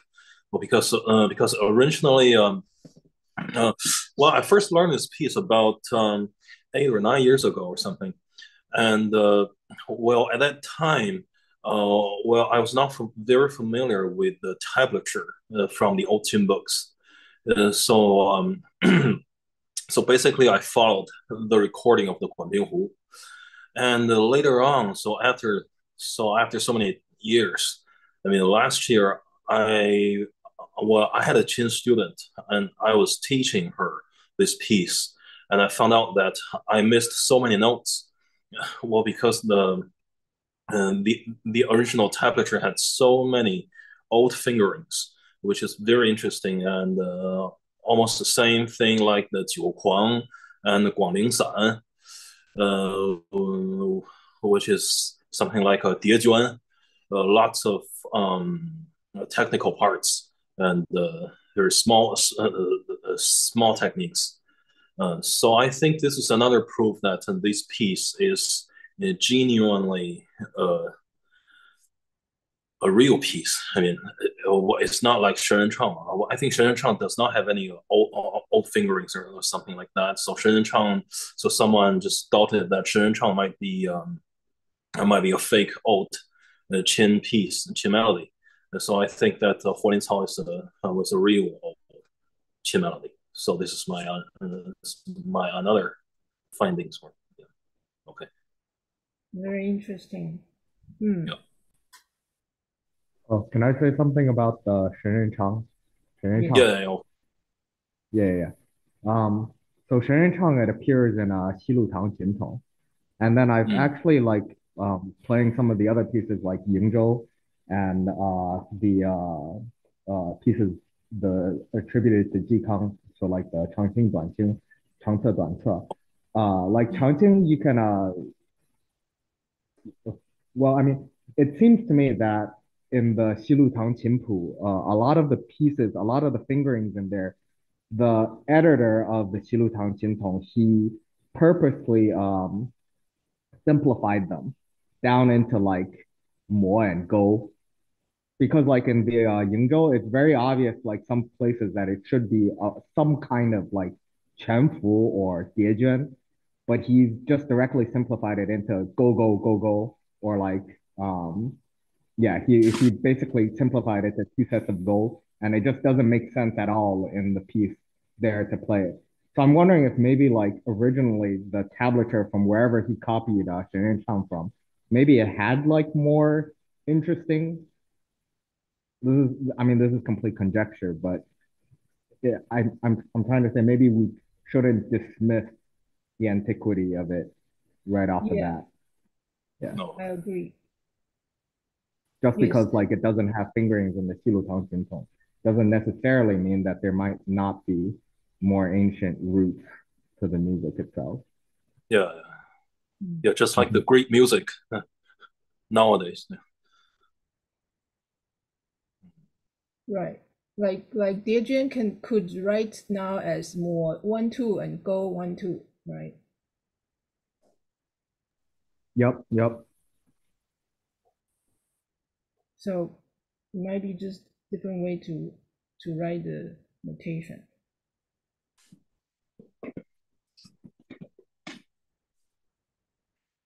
Okay. So that's it for Gen. Okay, yeah. Should we move on to Hey next man, one. you're not gonna talk about the 土味 today. 土味.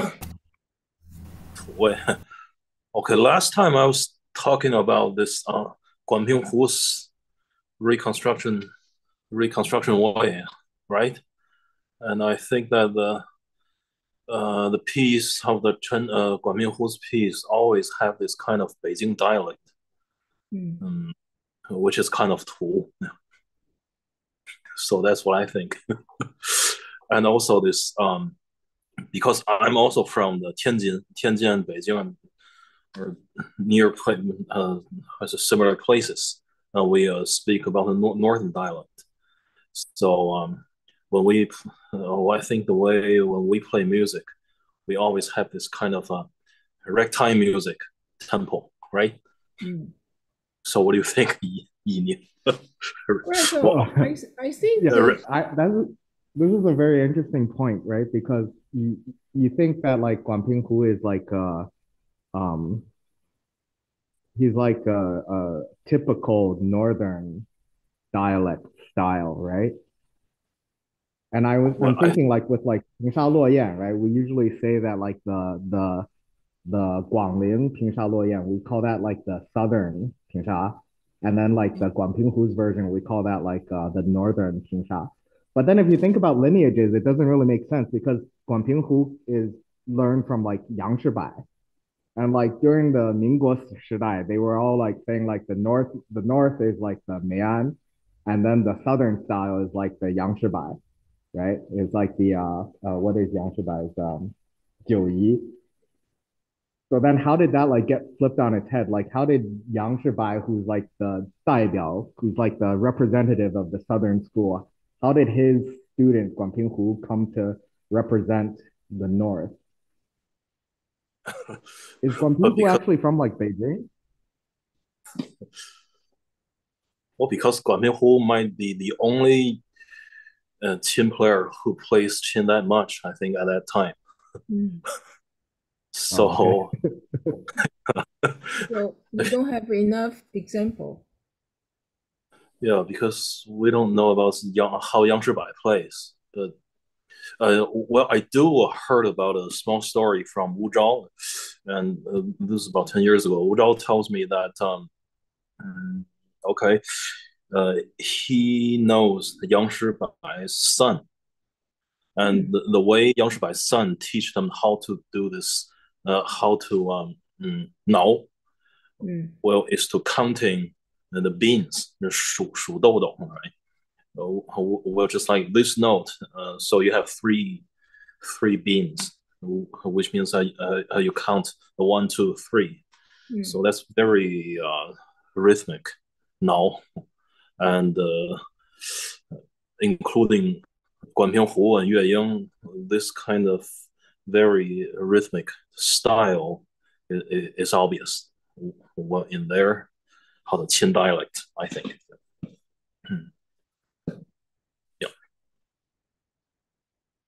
So you mean there now is more clear? Like 1, 2, 3 is 1, 2, 3. There's no 4. Yeah, exactly. And the most obvious example is Yue Ying's recording, and because Yue Ying is, I think, it's the most obvious one, and you can hear the rhythm very clearly, and all those now was just like a beat. It's just like beat 1, 2, 3, 4, 1, 2, 3, 4. And also some Hu Meigeng's pieces it's like the same.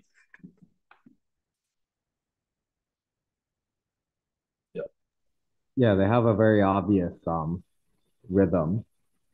Yeah, they have a very obvious rhythm. But then it's not like a straightforward kind of a rhythm like the Zhucheng pieces. It's more of like there's like a syncopation to it. There's like a very interesting kind of a syncopation. Right. And actually, I just thought of another interesting thing. It's in Tianjin dialect, the rhythm is called ban yan, and also in opera, this is also called ban yan, you ban you yan, right? Something like that. Yeah. Like it's really obvious in like the Zhucheng pieces, like so like and also like the man which descends from it. Like there the Baiyan is like da da da da da da. But like with Guanpinghu, it's like da da da da da da da da da. Yeah. And to So speak that about doesn't more relate to Beijing dialect, the way they talk. the northern dialect, I think, the northern dialect. Mm. And also the artistic trend. Recently, I was reading a book. It's about French Baroque music, and so French Baroque music is very very different from other Baroque music, including Italians like England or all the others. So one of the most distinguished difference of the French Baroque music is that their tempo is not like one beat by one beat. Was very free. I mean, and they have this kind of how to say that literati feelings in it. I cannot use my words to describe that, but yeah. Well, I think you might understand that, and it's just like the way how the Zhejiang and the Suzhou people plays the guqin. It's kind of their beat, their rhythm is seems to be like not samban. It's just like another kind of rhythm. Well, it's not northern rhythm. It's a feeling, right? It's a feeling. Yeah, I can feel it. Just like I mean, the French people are artistic people, so I think they share something in common. We really need some people who speak these dialects, because it's one thing for you to describe it and for us to hear that there is a difference, but it's right now it's mere description. Right.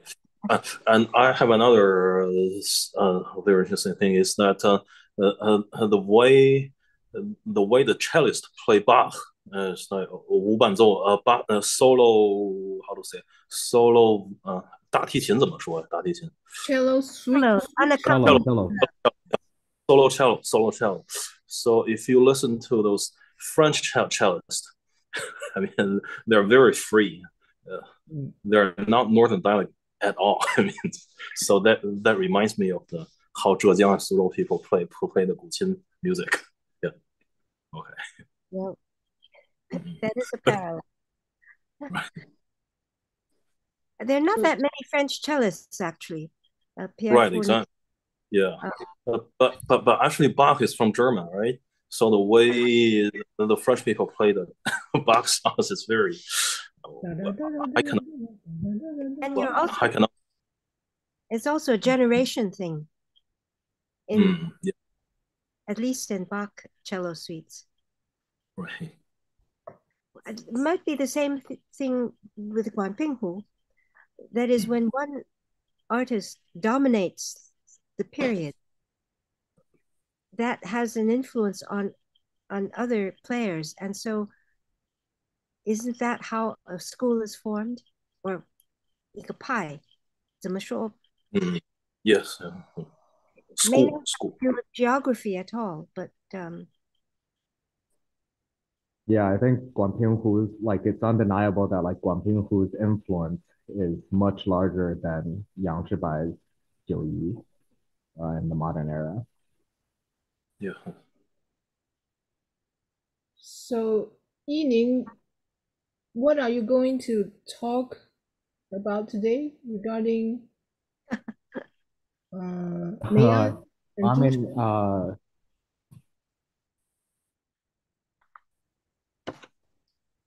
I'm sorry, what was the question, Neil? Right, you what are are going you to presenting? talk about Meian Pai and Zhucheng Pai, right, today? Yeah. Right. So recently I've been working on Dapu, this handbook by Wang Longquan. So I'll type that in the chat.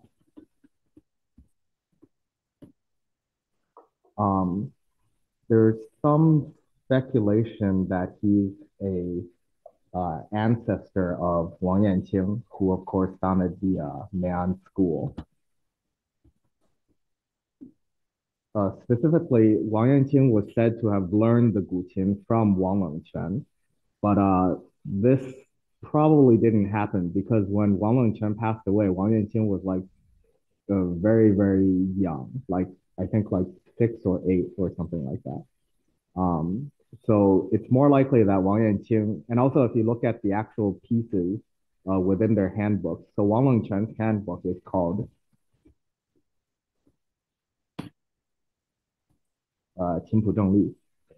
And looking at the pieces like his Ping Sha Luo Yan and Qin Zhengli is very, very different from Wang Yanqing's Ping Sha Luo Yan in Meian Qinpu. Yeah. So looking at the connection between these two, I think it's more of like Wang Yanqing because he has this ancestor Wang Lengquan who was very good at playing the Guqin. He kind of he wanted to like or how do I say it? He wanted to learn of the style of Wang Lengquan, but that doesn't necessarily like mean like or he admired the style of Wang Lengquan, but it doesn't necessarily mean he actually directly learned from him. It's like you have a really famous or really good awesome grandpa, right? And then like you hear about him and you kind of like want to like ape his style. But going back, so recently I've been on travels throughout Shandong province, and specifically I've been to like Qingzhou, right here, and there I climbed like the Yunmen Mountains, and then I've talked to friends there, eaten the cuisine, and all this. I think today, you know, because we've talked about 2 different schools. We talked about the Sichuan school, and we talked about the Guanpinghu, the Guan school, and the Jiuyi school. And we're talking about how like regionalism and dialect and all of these things feeds into the formation of a style. So today, what I wanted to say was I wanted to talk a little bit about the Qin Zhengli because it's really it feels very, very Shandong. Like from what I've gotten traveling throughout Shandong and then going back and then playing the pieces in Qin Zhengli, there's a really direct connection. And the piece that this feels the most, emphasizes the most is Shanji Yin. Because like I've learned the Guangling Shanji Yin, right? And I think maybe many of us are familiar with that. But then playing the Shanji Yin in Qin Zhengli, it's such a Shandong piece. I don't know how to describe it. Like, has anybody like met like people from Shandong? Like they eat like, you know, da cong, right? Big scallions, and then they put that in like the yingzi, and then like when they talk, it's like very like The Sichuan are very different. Yes. Yeah. Eat a lot of garlic. So yeah, right. 生蒜是大葱, right? And the cuisine is it comes out in big plates, and it's a lot of meat, right? Can't really quite describe it, but I'll put a link of my recording of Shanji Yin. I actually have a qin with me today, so I wanted to demonstrate a little, but maybe that won't be possible. So I'll talk about it the next Yaji. I'll make a more formal presentation of this. But the other thing I wanted to, the actual piece that I'm playing today, that I'm sharing today, is slightly unrelated, but it's a piece composed by Xu Lisun in 1963. This piece, he said that in total, Xu Lisun has 3 compositions, and all of these are based on his understanding of basically the Meian style. But of course, Xu Lisun himself is a person from Nantong, right? So he's a southern person. And he got this, like he's uh, getting a hold of this southern style, I mean, this northern style, this Shandong style from Wang Yanqing. And then he's reinterpreting that through his own southern lens. So it's definitely a mix. And I feel like that is very much like what Meian is. It's a fusion, right? Wang Yanqing, because he's from Shandong, but then when he was teaching, all of his students were, he was teaching in Nanjing. And then so his students, many of them, if not most of them, were probably Southerners. So we don't have any recordings of Wang Yanqing, but we have recordings of his students. So I think we're speculating about how like regionalism affects the formation of style. I think like the Meian style, it must be a fusion of the northern and southern feel. It's a mix of the both. And so like when we see Xu Lisun describing the style of the Meian school, he says that like the rhythm is very much from a kind of a northern rhythm. It's very 板眼, right? 一板一眼. But then with the way that you 取音, so with the way that you attack the notes with your left hand, and also with the way you round out the notes, that's kind of a more of a southern Jinling style. And I think like with his compositions, Xu Lisun in total, he had 3 compositions that he created in his life. One is called Chengguangqu, which is what I'll be sharing today. The other is 月上梧桐, so the moon ascends above the wutong trees, which he composed during the Sino-Japanese War, or World War II, basically.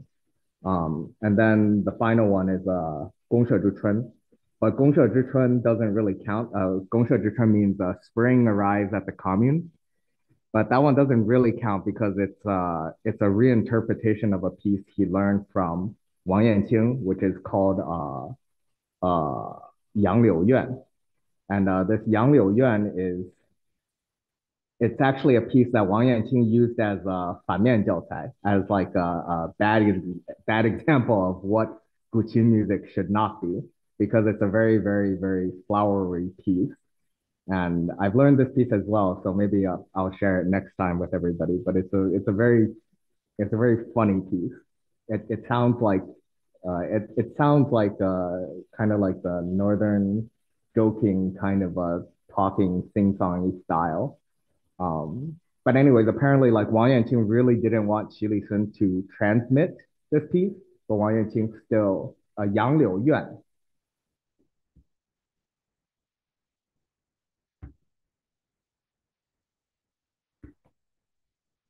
Yeah, in the chat, Yang Liu Yuan.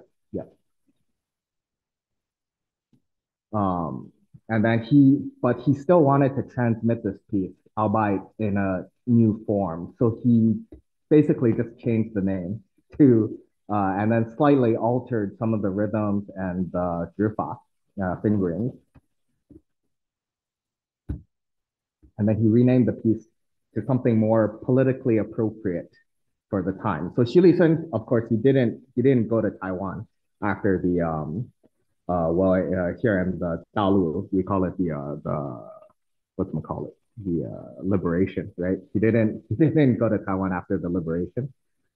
He stayed in Dalu. So afterwards, at least before Wenge, he always he actively participated in the Qin, so in the Qin circles, right? And so all 3 of these compositions were made in that political context of the time. But even within this, he still, we see from his writings to his friends that Chengguangqu, which I'll play a bit later, he still considers one of his, this is his own original composition. And in it, he's still striving for a kind of classical beauty or like a traditional style. And the way he does that is uses he uses the structure of Dao Yi, which I played last time. No, oh yes, okay, yeah, right. Very funny piece. Okay, so this time, Chen Guangqi. Xi Li Sun thinks it's one of his more successful compositions, and it's because he uses the structure of Dao Yi, which I played last time. The song comes back over and over again to central Fan Yin melody, and then the entire thing is very it's sing-songy, but it's not overly. It's still like kind of restrained. Um, and I guess I'll just say that much. We can just go ahead and watch the video, and we'll talk more afterwards. So maybe Teo can play the video, or is it Andre? Andre will play the video. I'm here. Yes, I will share your video. Just a second. Okay, Hold on. Thank you very much. Oh, that's okay. My pleasure.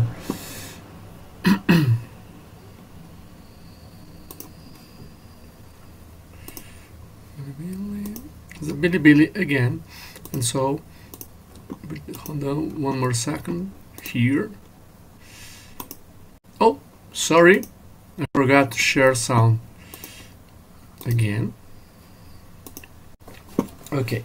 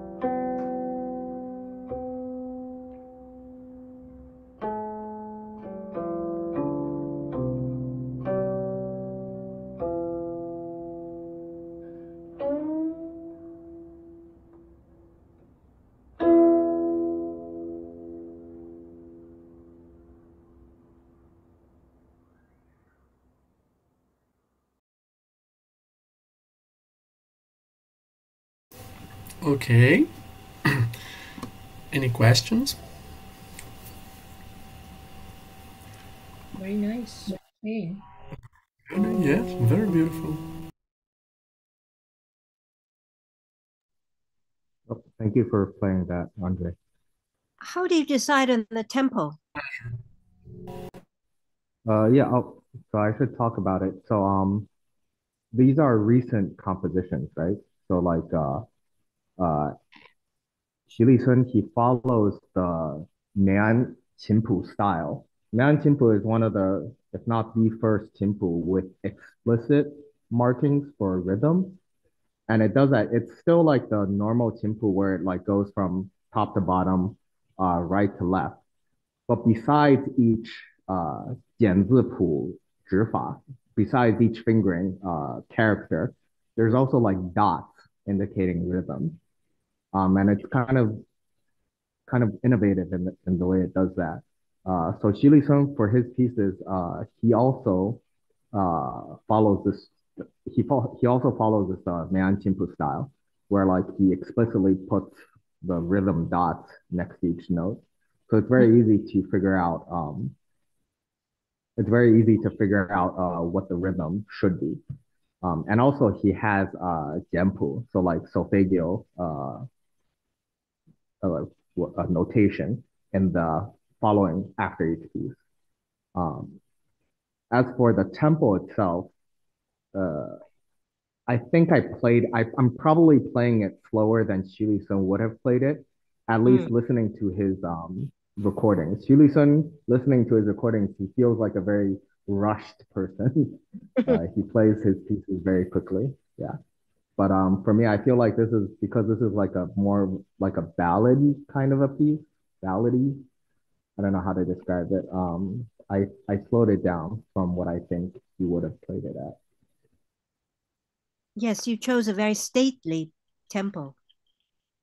Moderato. I think I think it suits because I wanted to like portray like the mellow spring lights kind of like shining through the windows and like kind of like waking you up. So kind of similar emotions maybe to like 玉楼春晓, but except like slightly more happier in a more happier, not so much like a yuan kind of a setting.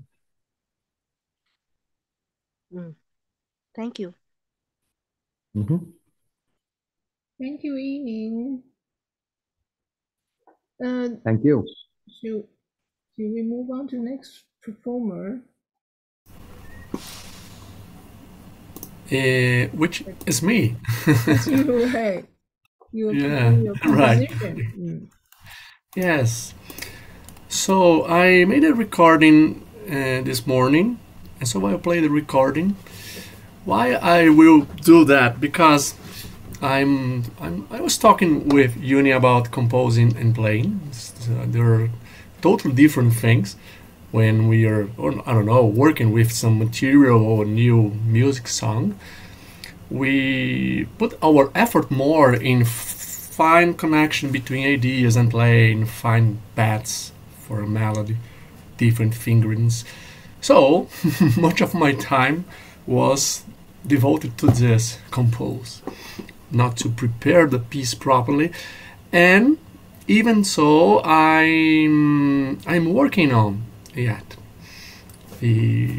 So I will present, how can I say, a version, but not the final one. But I think it's interesting to discuss something about composition.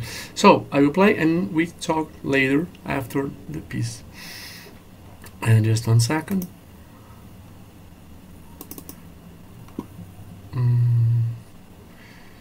I open the file. So I share my screen here. Enjoy.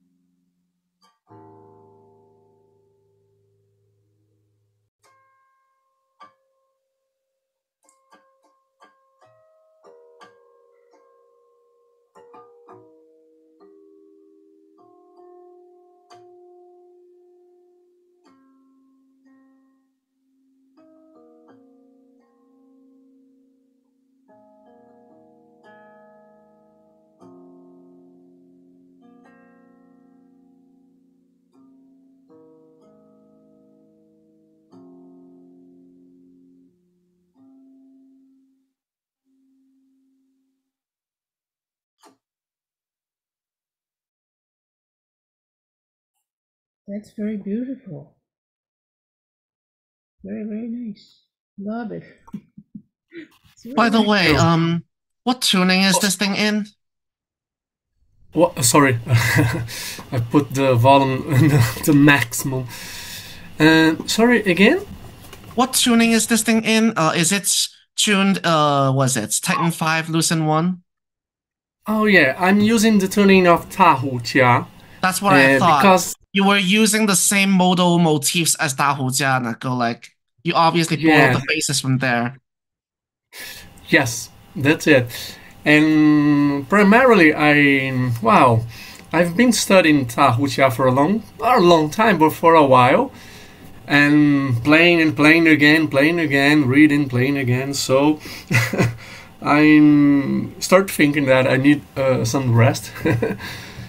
of playing it, but so I start to play randomly at a harmonic section, and so I found interesting in just go on and make this piece. But in reality, is something very tricky to compose for Qin, even for Qin players, because well, it's not about to create a melody or to sustain a melody in time, but to find the better path, I believe, the better fingering. Sorry, because it changes all. If you play on a 4th string, 5th string, the same notes, the same movement, the difference is very huge, and so I improvise a lot of harmonic codas, different ones, and try to understand the pitches and the balance between them. And so I got the conclusion that I'm trying to solve tensions in this music, like you have a same tone, and I put here some of my previous experience on Western music, but medieval music, which I like a lot. And so we can find here a coda that came from French music, old French music, the name it organon. It's very old, and so we have a moment that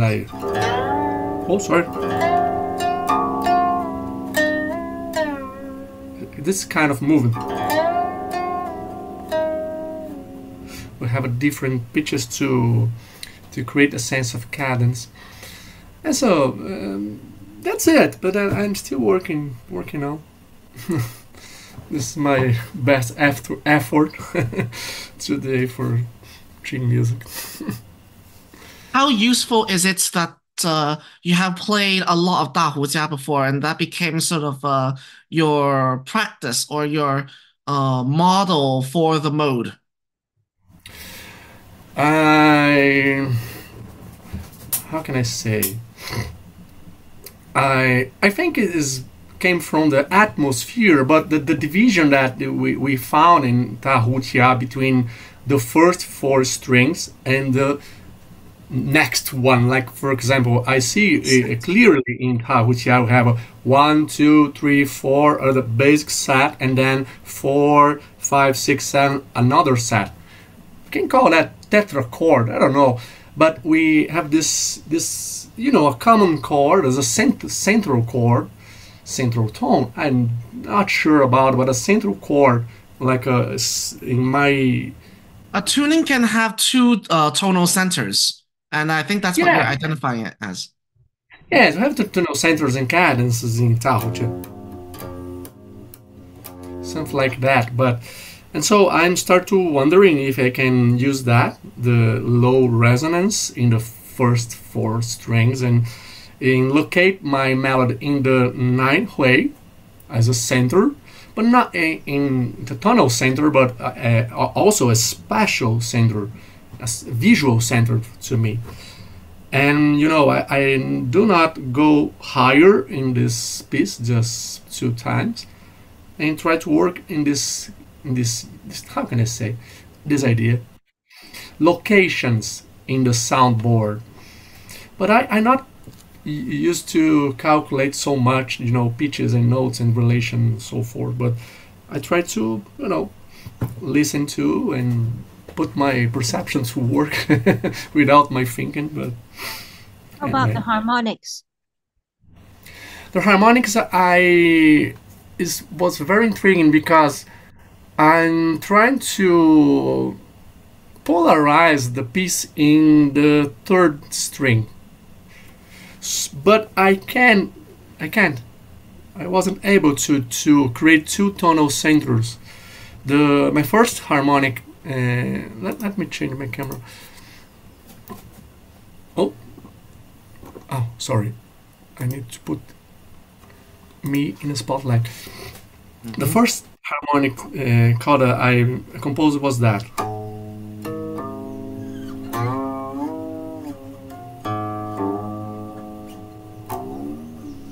Very short, just that. But while I'm working, playing composition, the whole piece goes to that. How to combine this with? We found that in Tahutia a lot, but more like this, and we see that in Tahutia. So this is the first section. Then I change it, more intimate. How can I say? And I was able to make this puzzle, harmonic puzzle, or the puzzle like a snake.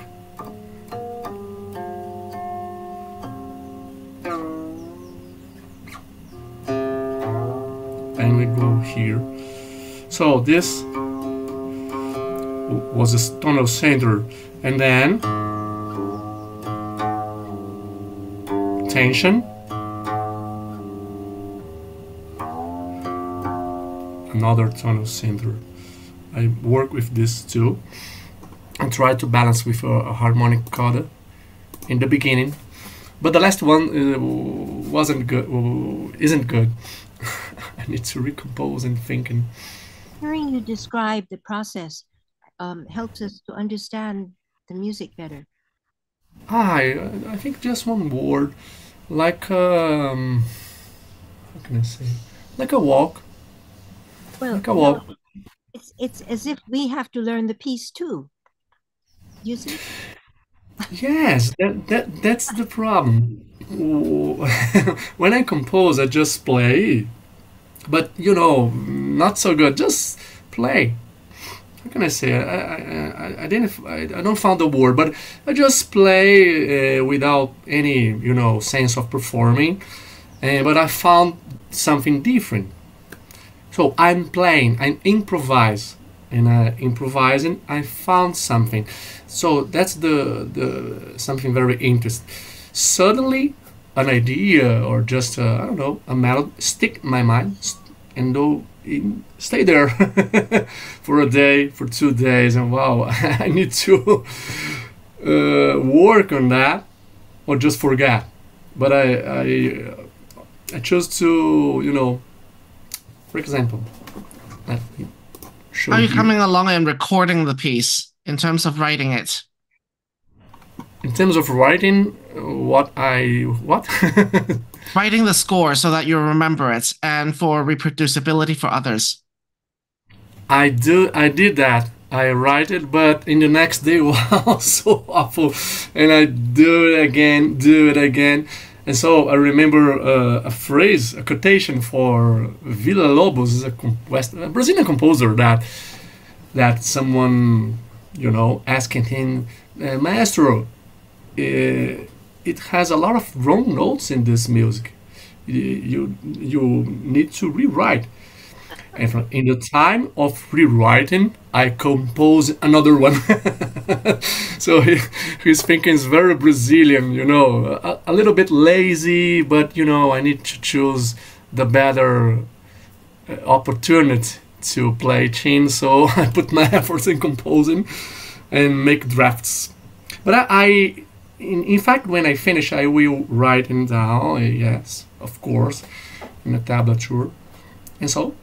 Maybe someone can play. I find that I'm becoming more and more of a technically based pedant in terms of composition and recording. I look for so much like as I did for my student Brian in his composition. I insisted that he have a good accountability in his 简字谱, in that he writes, like a full 简字谱 and not miss out on stuff and go lazy and miss out important content, or skip out on 简字谱 to a degree where it becomes unacceptable to a Qin player, or to be clear and don't write something like, muck along these strings in this section here. So very technical, very precise kind of writing I insist on. Yeah. And from your experience of composing, I think you're also learning a very traditional method of understanding the Qin music in that you're using whatever pieces you have learned in a certain mode as the study, as what Wang Geng was it Wang Geng or was it someone else? Oh crap, forgot. Composer guy about modally based learning for Qin. All the practice and the study about the yin stuff, the preludes, and using those as building blocks for other pieces. It wasn't right. Wang Geng. Now I forgot what is his name. I'm not sure. But anyway, yeah.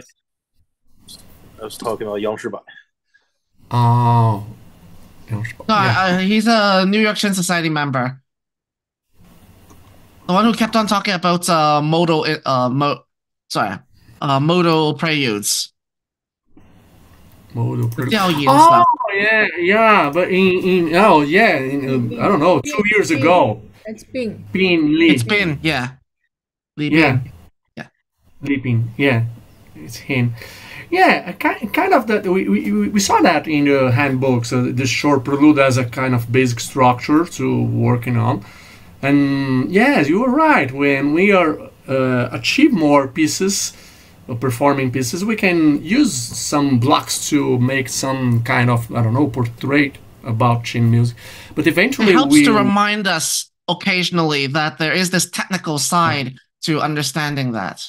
Yeah, yes, that's it. Or the convention about cadence, ending notes, and something like that. Yes. I think it's very traditional in my mind, but I'm not sure. I think it is. I think I'm becoming more and more like Cherney. Maybe. Perhaps. Thank you, Andre. That's so Thank good. you. Thank you. So the next one. Yep. Yes, Uni. Right. Cool. Okay, great. Okay, so hello everyone. Today I'm going to be presenting something a little different. So many of you will have known that in last August I presented a paper on the feasibility of a 9-string Qin being played today.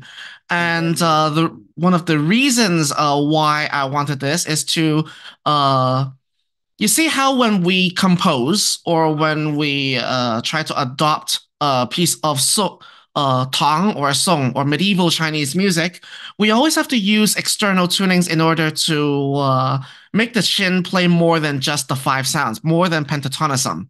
So I go like, instead of having to skip over certain sounds and make things so difficult for us, why don't we just have all the 7 tones of heptatonism available to us in the first place?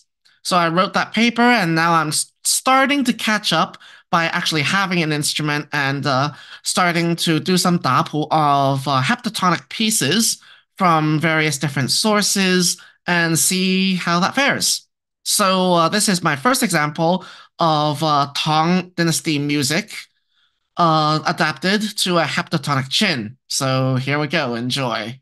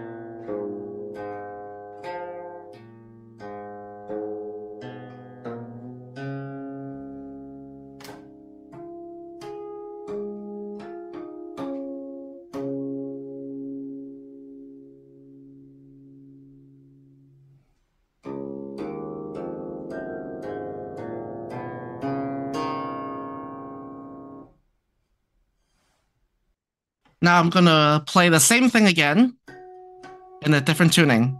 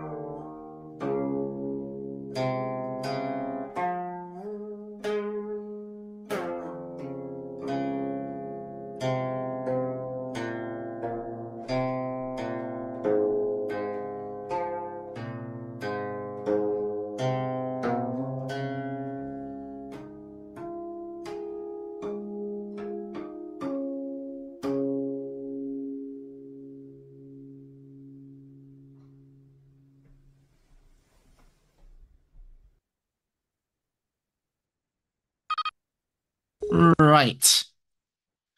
So because this piece does have the ambivalence of having multiple scores record this piece, and we don't know, some people say, or some scores wrote that it was in Yue Diao, while other ones said it was written in Sha Tuo Diao. So Keith Wong of Vancouver made both versions out. And the important part when I dapu this piece is that I need to basically have the fingerings exactly the same, but yet utilize the power of the tuning itself from the heptatonic tuning, so that when I play it, the differences from each mode when it's changed is reflected despite using the same way of playing it. So I think that's a very strong primer on the nature of how Tang music is modally interchangeable, and that needs to be reflected in the Guqin dapu that I do. So that's the bits of work that I've been doing so far, and hopefully I have a chance to talk more about this in an academic conference. But that would be the first exemplar piece of these heptatonic tunings that I wanted to do. Next piece, I'm probably going to be doing something different. So maybe a Western piece of music or something. Question time. So you got these 9 strings. So how about this? The number 7, 8, 9. This string looks like very similar. Is there a special made? Oh, it's specially made, and I don't know about if you guys know about the differences between a 4-string pipa and a 5-string pipa, but the Guqin, the wuxian, is considered a completely different instrument compared with the 4-string pipa. And to this end, I think that the 9th string should be considered quite a different instrument. You can see that despite a lot of practice, I was still struggling to find the different positions on the instruments. Because as you know, after training for a long time on the 7th string, you're used to the fact that string 4 is your middle and 7th string is your end, closest one to you. But on the other hand, I keep on reading the score, and whenever I go see string 4 and I hit the middle string, that's not right because string 5 is the middle. And whenever I see string 7, that's finding a needle in a haystack because there are 9 strings and 7th string is the 3rd one from the last. And that is perhaps some of the hardest place you can find in a stack of strings. So there's a lot of relearning. Very interesting. Thanks. So that change seems made very quick. I remember you ordered Took a year. It still took a year. I see. So I've been planning for this before even I went to London to make the talk about on the paper. So I started early. who made the change? Can you tell us? Forgot. Some maker in Yangzhou, and actually it's done through the agents of Alan Yip. So it's a fine guqin. Yuni, how do you tune this turning? About the turning that you made in this chain, you turning by hearing using digital turning? I am glad you asked. So notice how I have these slides on the video. I have made a pretty detailed explanation of this in the talk back in August, as well as, well, here. Again, this is a heptatonic tuning, so it's a completely different beast from pentatonic tunings that we know in the Guqin world. As I explained here, standard tuning is based on the gong tuning, or the Lydian mode, at the bottom 7 strings of the 9-string instrument. So it becomes la, si, do, re, mi, sharp, fa, sol, la, si. And you can hear that when you play this section here.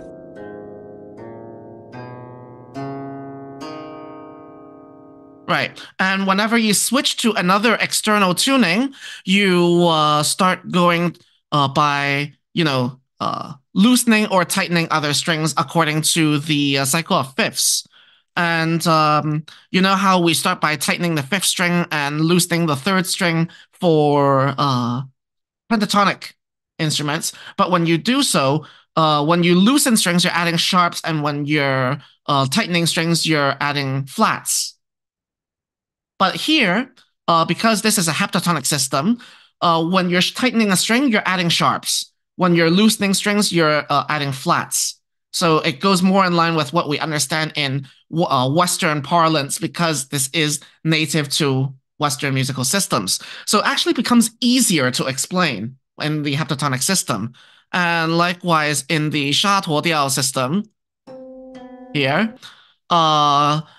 I basically added, in the previous one, the yue diao, I just tightened string 3 from standard tuning. And here it's tightened 3, 7, and then 4. So I added more, and then the tonal center switched again, which you can see on this table here. But any given tuning, any Qin tuning, actually is expressed in several different modes, which you can see on the side here. So by saying that this is a sha tuo diao, I'm not just implying that you have to tighten 3, 7, 4, but that the gong is actually on string 1 and string 8. If it was in da shi diao or something like that, it would actually be the same tuning, but then the gong string, or the modal center, is actually on string 2 and 9. So the Yan Yue 28 diao, the 28 modes of banquet music, is more specific and more precise than Guqin modal names or tuning names, because they refer to not just the tuning, but also which string is gong. So it has a lot more nuance in this system and is a lot more precise, which I've come to appreciate. There is actually some mention of this system in the Guqin discipline, and that is only in one handbook, and that is in the Wu Xue San Fang Qin Pu in the late Qing by a Guangzhou-based Qin player. However, that system is not that well known and never became mainstream. But regarding the practice, tuning practice, I mean, you use harmonic to It's harmonic. tuning. Oh, it's completely technically based. It's not by ear. It's not by external tuner. And that's the strength of this system.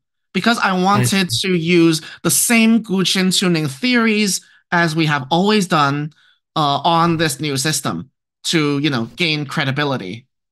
Yes, for sure. Temperament is a different issue, though.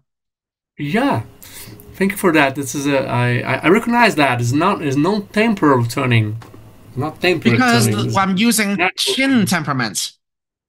You see, I'm using Qin's expectations and Qin standards that when we are tuning your usual thirds and quarters, that is your Sanfen Sunyi based temperaments. But of course, adjusted for anything that, is out of place. It's not 12-tone equal temperament or anything. Otherwise, our harmonics wouldn't work.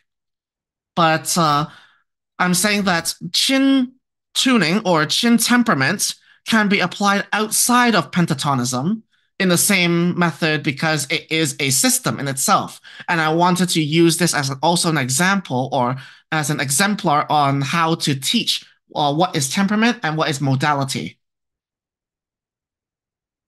See, thank you. You said that 100 times. Now I understand. I think people aren't getting the what I said back in August in the talk because I didn't have the Qin and I didn't have actual musical examples. But as I produce more, people will come to understand what I'm getting at.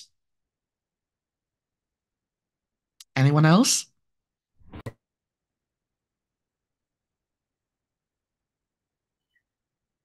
Are people starting to catch on to what I'm trying to say last year? It's a little bit difficult for most of the people who are not expert. But I think composers will like the fact that you have, all the white keys of the piano available, and you don't need to switch strings around in order to, cover a certain note that isn't pentatonic. It's easier that way. I've heard that this is because we know with the tuning of the se, the qin and the se, right? The se, it has a line of strings that are tuned pentatonically, so that when you glissando, it still sounds nice.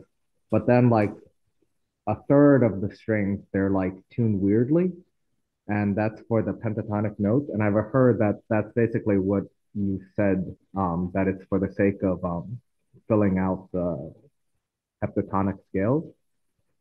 I don't know. It's basically what's the Cantonese saying you have 10 pots but only 9 lids.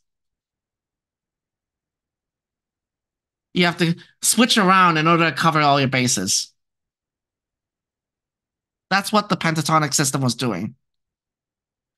Using a pentatonic tuning to emulate heptatonism is difficult because you have to emulate the non-standard or the non-pentatonic sounds with, things like pressed strings and other stuff, or even switching around your modal bass so that you get the non-pentatonic tone. You see this a lot in traditional Japanese zheng or so no koto pieces as well. They do that because they tune their instruments largely pentatonically, but they're playing medieval Chinese music, which uses a lot of 4s and 7s. So this is the easier one because this is one of those examples. But when you have a instrument that is natively heptatonically tuned, you don't need to search around for different places. You have a string dedicated for that. And you can, with that, you can play in whatever timbre you want. And like historically, there were like 9 strings, and I think like even like 12 string chins, right? But they were not tuned heptatonically. And because of that, in the Song dynasty, in the Zhi Dao period, basically the idea was scrapped because they thought that 9 strings was superfluous. Well, they're right, if it was for a pentatonic system. However, 9 strings is the minimum amount of strings that you need to feasibly run a heptatonic tuning system, which is closer to something more like a Sumerian lyre.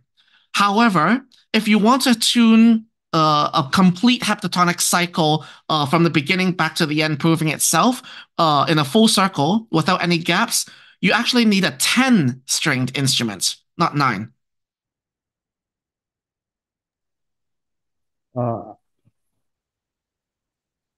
I think I've seen in like the writings of, oh shoot, who's the guy who invented 12-tone equal temperament in China? 朱载玉.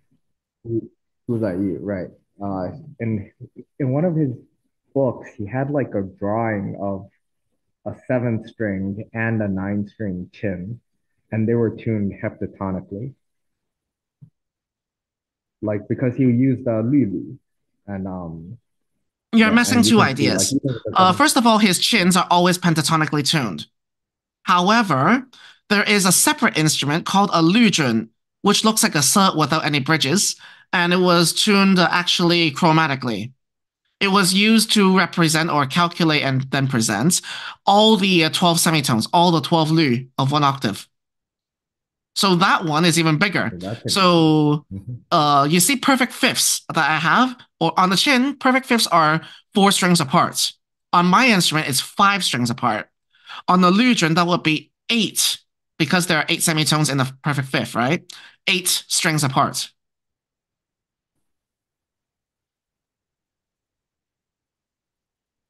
But if you want to tune like that chin, yeah. Did anyone actually use like the lujun for performing, or was it purely like a skill? No.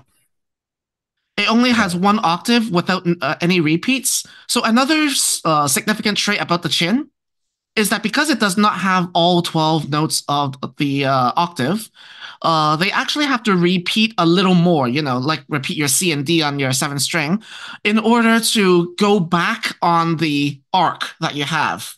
And that creates that little bit of extra octave actually helps in your performance, having a ability to shift up and down the your register. But if you have a lujun that only works strictly within 1 octave, it's actually not enough. So if you want to play it like a chin, you'll need to add more strings. But how many more strings do you add? That becomes a technical question.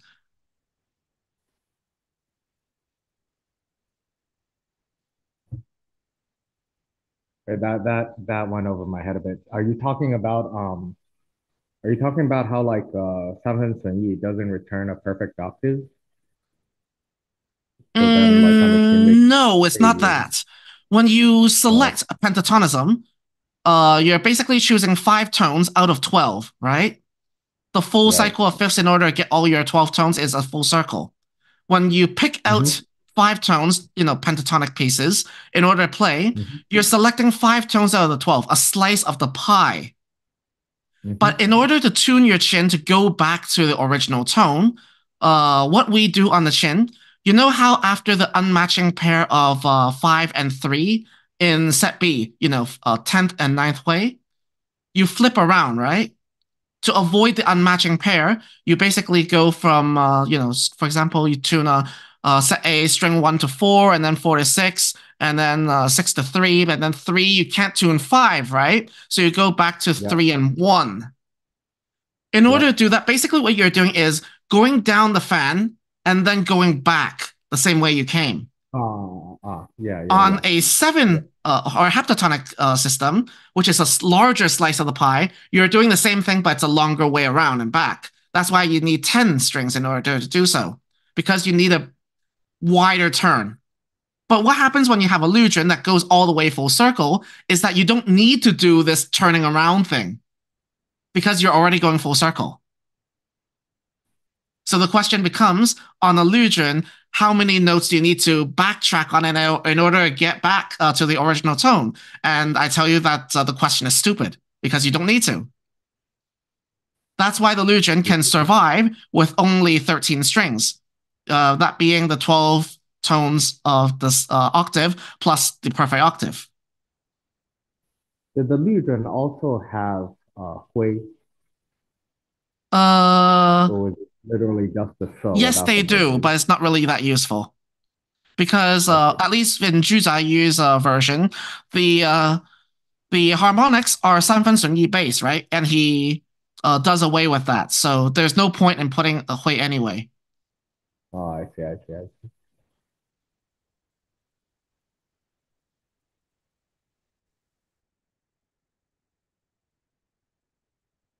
As you can see, I've sort of burnt my brain over the past 5 or 6 years, and it's starting to come to fruition. So that's what I've been researching on. And hopefully I'll be able to present to you more capabilities and functions of this new instrument. Thank you very much. Thank you. Wonderful. Yeah. Thank you. Congratulations. I think I start to understand more about your idea. Yeah. Well, we hope to see more next time. Thank you. So finally, we're going to see Luca. Yeah, Luca Pisano. Hello, can you hear me? Yes. Okay. So yes, and the next and the last of the day. So I move to my Qin table. I will play Why Snow Bai Xue. Of course, it's a Qin piece that is quite famous, so I don't think I need to introduce this piece. I will play the version of the Senchimipu in the transcription made by mainly based on Soci Tai transcription. So just a second, and I move to the other table.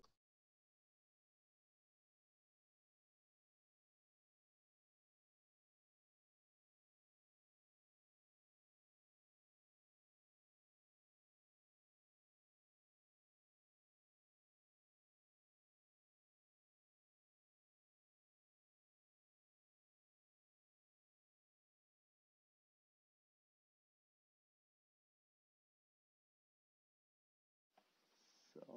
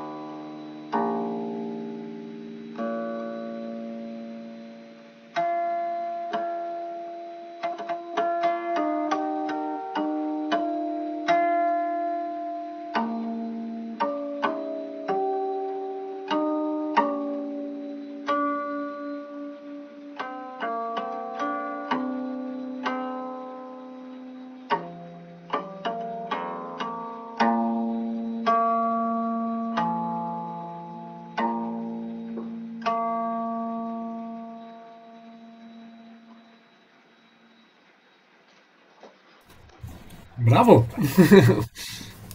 Thank you, thank you. I move back to the other side of the desk.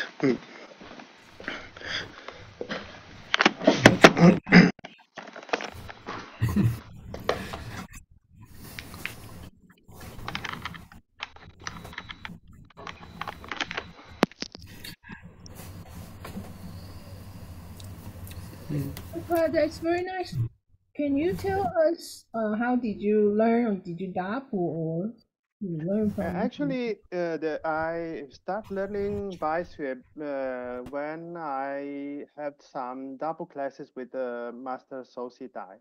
And actually, I started myself double. And at the end, I discovered that my version was not actually so different than Master So. So actually, the rhythmic structure was something somewhat different. So I decided to play his own version on the rhythmic style. But actually, the other part is mainly I did it mainly by myself. And yes, it was quite. I think it's already 8 or 9 years ago, so it's quite long ago. But yes, it was in the beginning of my classes trying to understand some to work on Dapu. Very nice. So when you dapu, did you listen other masters playing first? Actually, when I started, he didn't want to play to me. So I said, you try to play yourself, and then we chat together the way you play and my way. So of course, at that time I was already. I know that there were many recording available, but I tried to do it myself, and then we just compare our own versions and differences, and then in the end I just learned his own. But I mean, it was very similar. So, but the problem is that now I don't have time for Dapu actually, because I like to, but I actually try to make a Dapu for a very short piece that is inside the Sultan Qintong. It's available only in this manual, and I can try next time if to play it in any case, and you see. What do you think? Sure. Which But piece? it's my only tentative because I really I don't have time to do it more. It's a very short piece. From 西路堂琴筒, right? Did you say Yeah, that? yeah. What's the name? The name I don't remember. It's the one before the Liu Cao. It's a short piece regarding the story of Liu Cao. Also, it's an introduction to Liu Cao. I don't remember. I don't have it here, but anyway. Okay, I will look it up. You mean Okay. after Liu Cao, right? Yes, also because Liu Cao is also a piece that I rarely heard playing. So my idea was to learn this short piece and then try to adapt Liu Cao. But Liu Cao is very long, and I have to. It really needs a lot of time that I don't have so far. So I start only from the short one, and then I will see if in a later time I can do it. Is it 多风吟? Yes, 多风吟, yes, 多风吟, yes, 多风吟, yes. It's There we go. about the bee going the collar of the concubine of the Boqi. It's a story also that you can find in the Qin Shi, but there's not this piece title. There's only the story that is related with Lu Xuancao.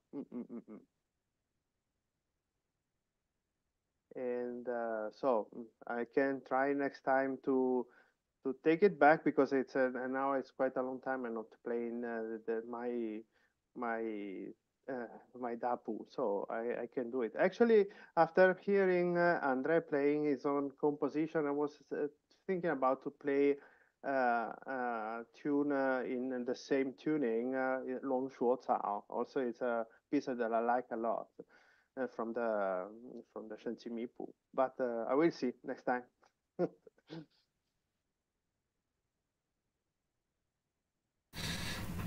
Wonderful. How long it will take you to dapu this piece? Oh boy. This short one. I think 3 months, more or less. 3 months. But I remember that I sent a recording to Master So, and he was not impressed actually. So I will play for you and await your feedback. The feedback doesn't come to you. So Just silence. So I hope it's not that bad. So let's see.